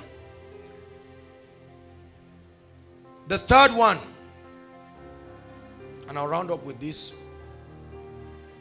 and I'll do an altar call and we'll pray. Hallelujah. Are you ready now? It must bring 3 things. 3 things in the lives of people there. That's the third point. Number 1, it must reveal the love of God. It must not bring condemnation, and it must bring hope. Love, lack of condemnation, and hope. See, listen. God does not condemn, but he also does not condone. Are you getting me now? Condemnation is different from conviction. What the Holy Ghost does is conviction. What men do is condemnation. God will not condemn you, but it does not mean he will allow you. If I speak to you right now and you sense that what I'm saying is coming from the heart of love, If God shows me, for instance, that this brother has been sleeping around, and I just come and look at him, and I just wind my hand, I say, I've been wasting my time in koinonia here talking. I just give him a dirty slap. I say, come here, come and kneel down here. You know, churches have become paramilitary right now. We humiliate God's people because they sign our membership register. And I give him a dirty slap. I say, so whose wife have you been sleeping? Come and stand here. Whose wife have you been sleeping with? This is not the manifestation of the Spirit of Christ. Are you getting what I'm saying? If God has revealed to me, assuming for instance, this is your wife and you have been sleeping around, I will apply the wisdom of God's word, because the kingdom of God is not in word but in righteousness, peace. That means I will not wreck your family in an attempt to reveal something to you. Are you getting me? I rather call. That's why sometimes you see me talk to away. I take the mic away because of the sensitive things I'm telling them. I heard of a story of one zealous man of God whose wife, a preacher's wife, has been sleeping around in a church. He's a prophet, a true prophet. But this guy, that you mismanage the anointing does not mean you are not genuine. It's just that you are not matured, and it can lead to perversion, which is not the character of the Spirit. True story, it happened in Abuja. The man just looked at the pastor's wife and started piecing everything that was happening in the church. Called her out, called some of the brothers, the deacons, the helpers in the church who are helping the pastor, and all the people. You see, it caused more chaos in the church than redemption. There are many men of God that do this. This is not the Spirit of Christ. Are you getting what I'm saying? Now, that does not mean to condone. Are you getting me? But the Bible says, do not rebuke an elder publicly. There are scriptural guidelines. I would rather call them and say, okay, I want to see you with your wife. Or, Mama, I want to see you. This is what the Lord is showing me. And I think it's good that you work on this and that area. Some of you have had the F13 to send text messages to men of God. Hello, sir. The Lord is showing me you are not being serious with your life. You are just pretending. Your days are numbered. I speak as a child of God. Send. You are not matured. You think it's spiritual maturity. Or you hear a hot message like this, you just go and say, Daddy, time has come to stop sleeping with all these women. I will not keep quiet again. If you like, kill me. Send. Your father will beat you and drive you out of the house. Spiritual things must be approached with wisdom. That's why Jesus met with the centurion, because he was a noble man, and they talked one-on-one. Nobody had that case again. There are people today I counsel because they are men of God and the status they have. Sometimes they come, they have fallen or done something. You will never hear it from my mouth anywhere. It must bring love. There are many people that cannot go and meet a man of God for counseling because of what they have done. Many people rather go and meet other pastors than meet their men of God, because they know, if I tell the pastor I did this, the pastor, now this, it can be annoying. Let me tell you the truth. You don't know what it means to stand here every week and be lashing it out. Some of you just keep looking like this. As you are looking, your mind is already thinking of the bad things you go and do. So it can be frustrating. However, it is at that point we will see how much of the Spirit of Christ. If you are so full of the Holy Spirit that you are prophesying and it's not leading to love and discipline, something is wrong. The same Holy Spirit who operates in you so strongly should manifest his character too so strongly in you. Is that true? These 3 litmus tests. Test every word. As you go browsing, when you see revelations, test them. If you don't believe them, don't condemn the man of God. Don't go and write any article against any man of God and quote me. Praise God. Perversion. This one is on rampage, and it must stop. We are going to pray this night. Many of our family members started misbehaving the day one prophet came to their house and told them something about seeming heaven and hell. They just confused. I know I counseled a family like that. Something happened around the family and they brought some devilish teachings. to the point that it started affecting their mother. Rise up on your feet. Everybody inside and outside, please stand on your feet.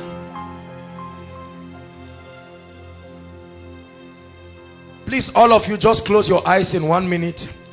Inside and outside, just close your eyes in 1 minute. I want to talk to you now. Heaven is real. Hell is real. And Jesus is coming soon. One day, the trumpet will sound. And I tell you the truth from my heart.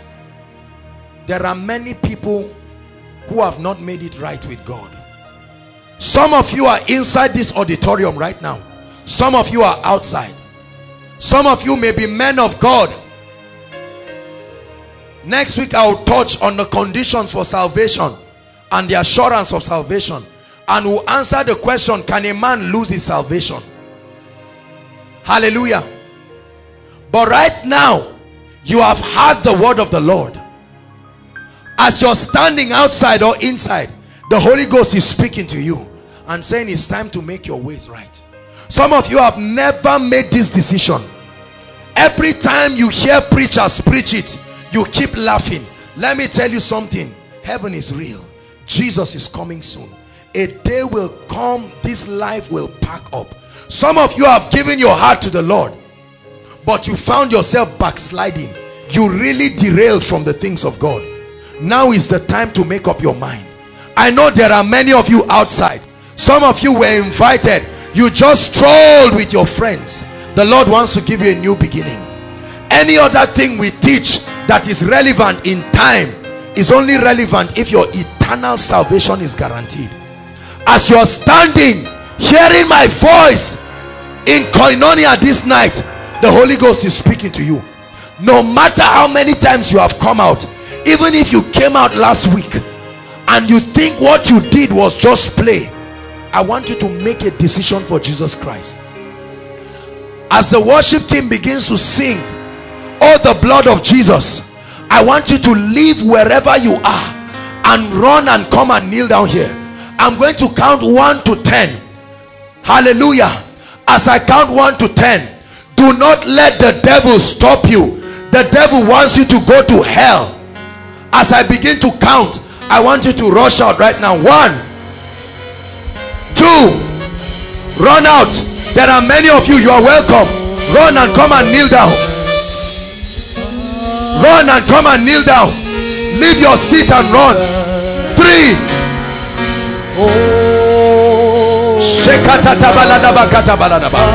No power will stop you. Keep coming. Don't let your friends stop you.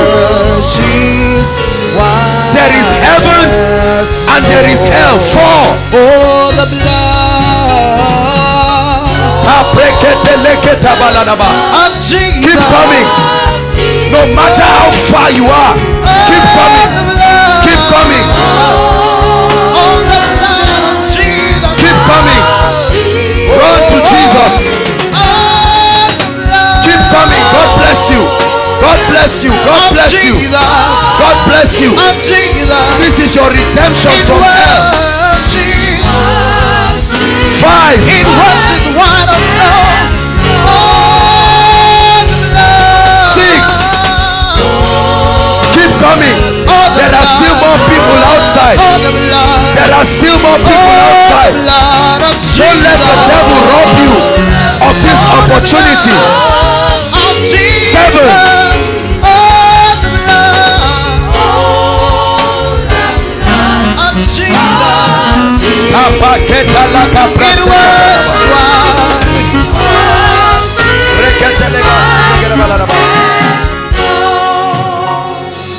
The Lord is ministering to me.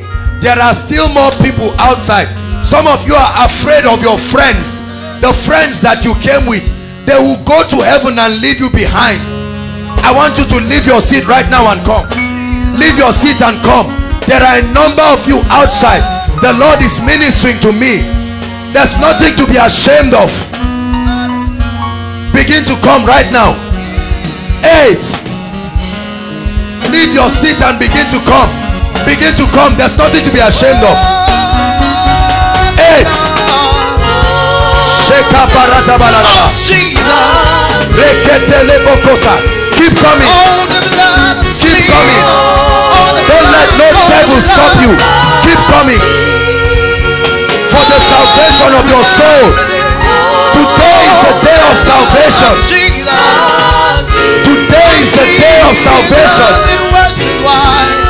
9. There's one more count and we are done. The door is still open. The door is narrow, but it's open.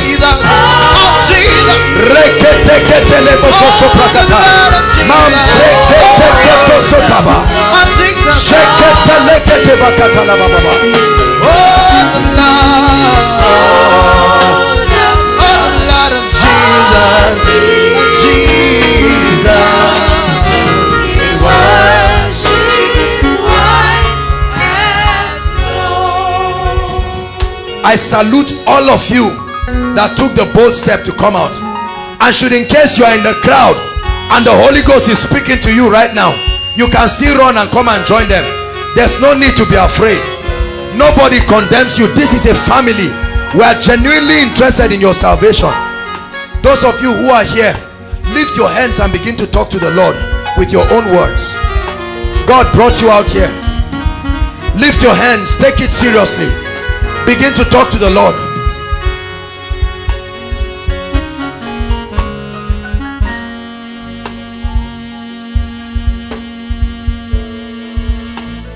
Some of you are crying. Don't be ashamed of your tears.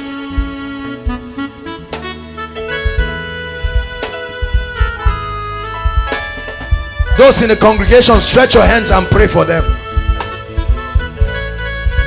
Stretch your hands and pray for them. A harvest for the kingdom. Because you invited them, they will not go to hell. Look at them crying. Look at people crying genuinely.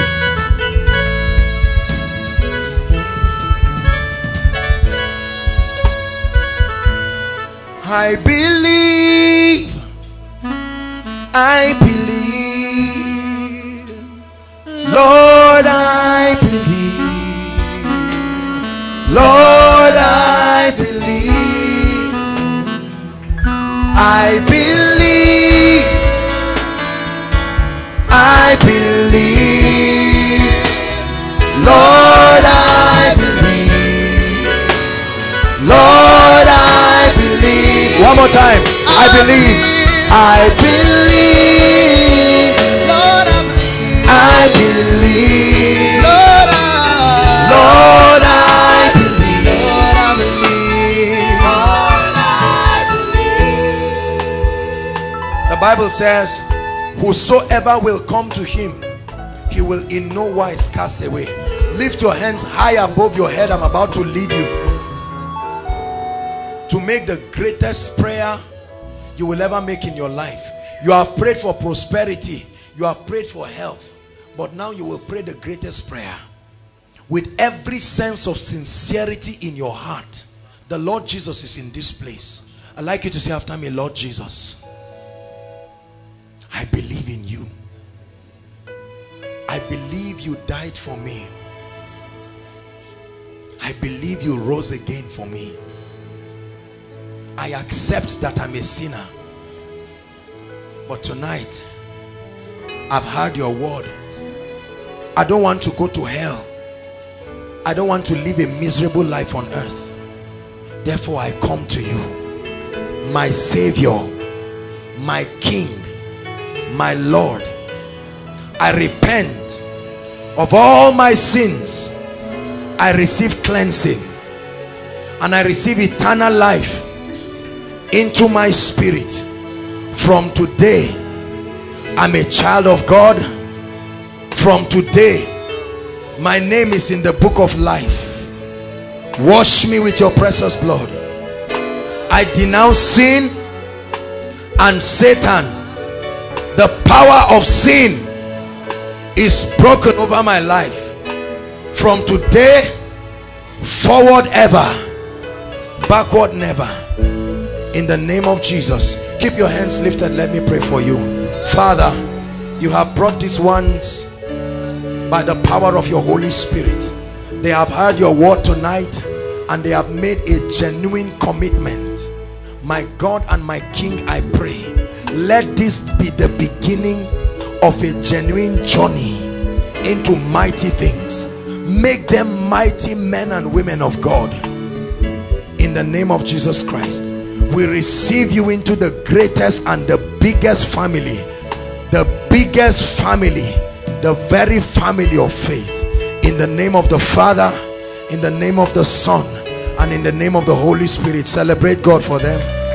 We welcome you. We welcome you. We welcome you. Hallelujah.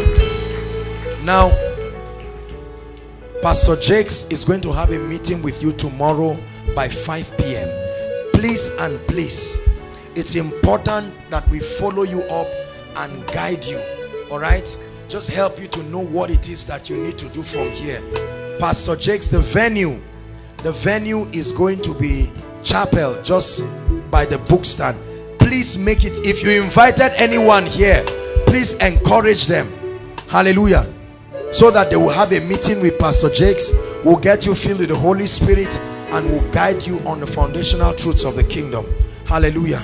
The Lord preserve you. Now please rise up gloriously. Follow the ushers. They will have your names and your details. We'll contact you and we'll meet with you. Koinonia, celebrate them. Celebrate them. We will see them in heaven someday. Hallelujah. Hallelujah. Now listen. Hallelujah. I'm declaring from today until next week Thursday a prophetic time of evangelism. Are you hearing that? I'm going to pray for you that the unction of the Spirit will come upon you.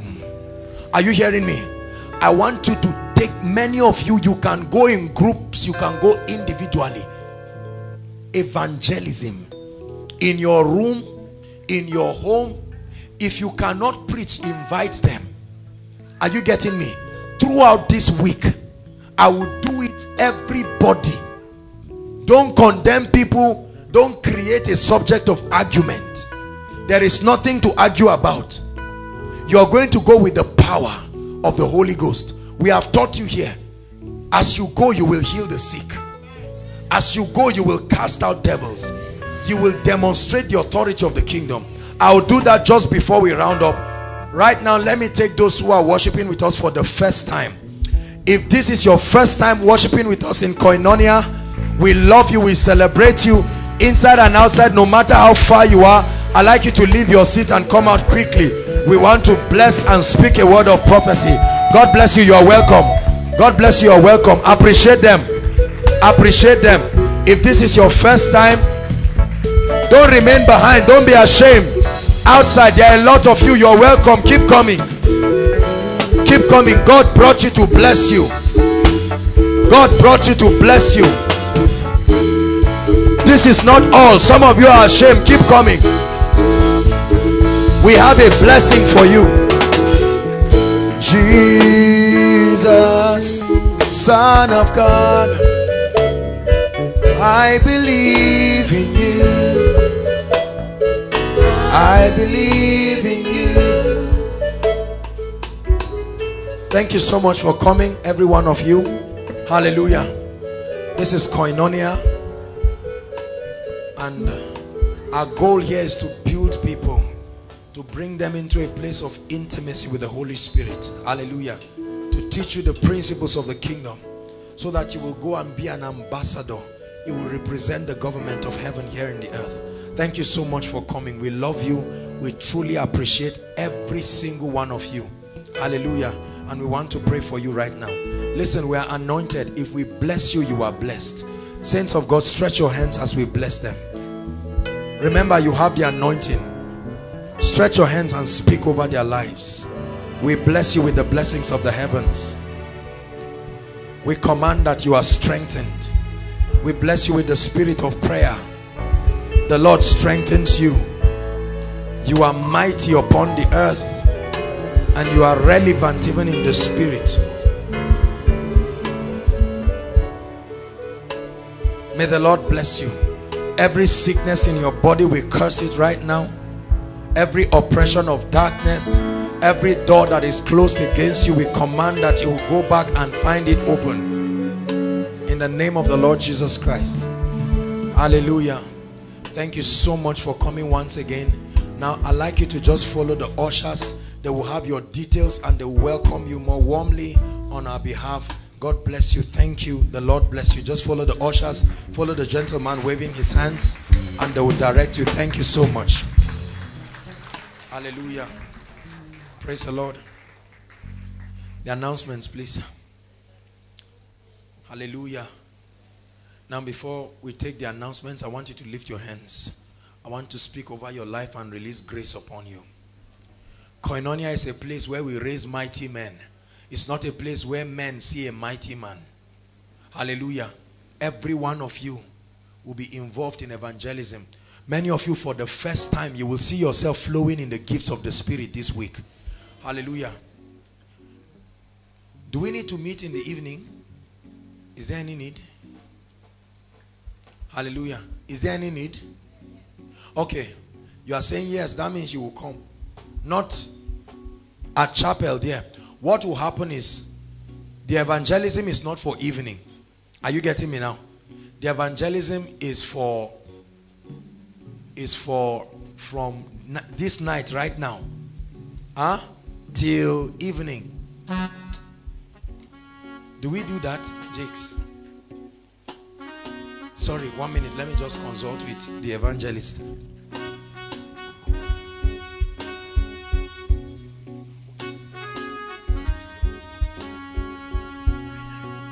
Okay, praise God. Now this is it.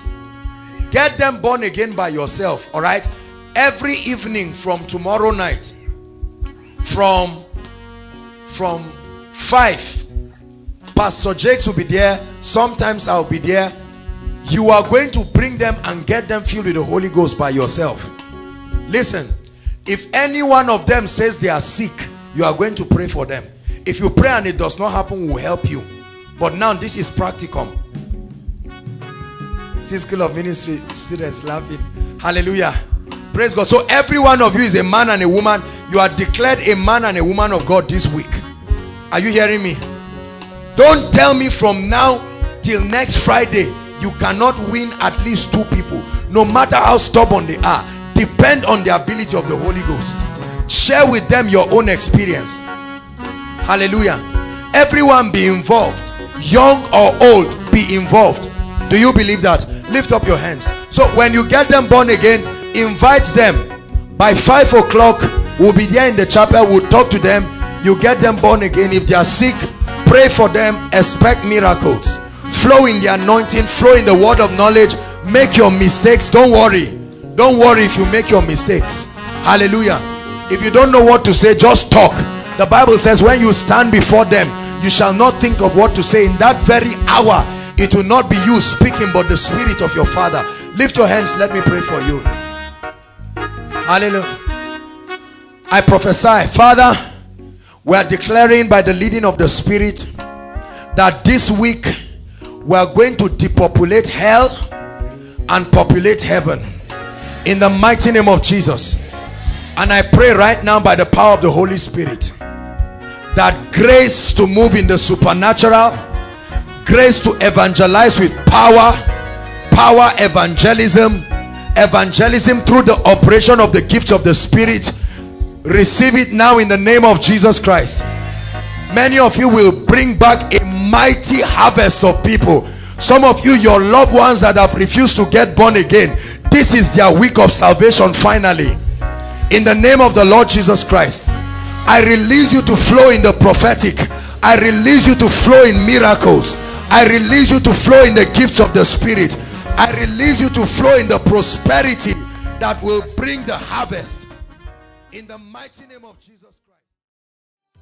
Dearly beloved, I hope you were blessed by this message. Do not keep the video to yourself. Share to as many as you can to help them bless. Check our homepage for more of our messages. Subscribe to the channel, comment on it, like it. See you on our next video. Bye. Pray, pray, pray for your destiny. Salaskade bashkana katabranda katekatos. Katabranda katapakotos kotobrekatekelekata. The phase of development. Lord,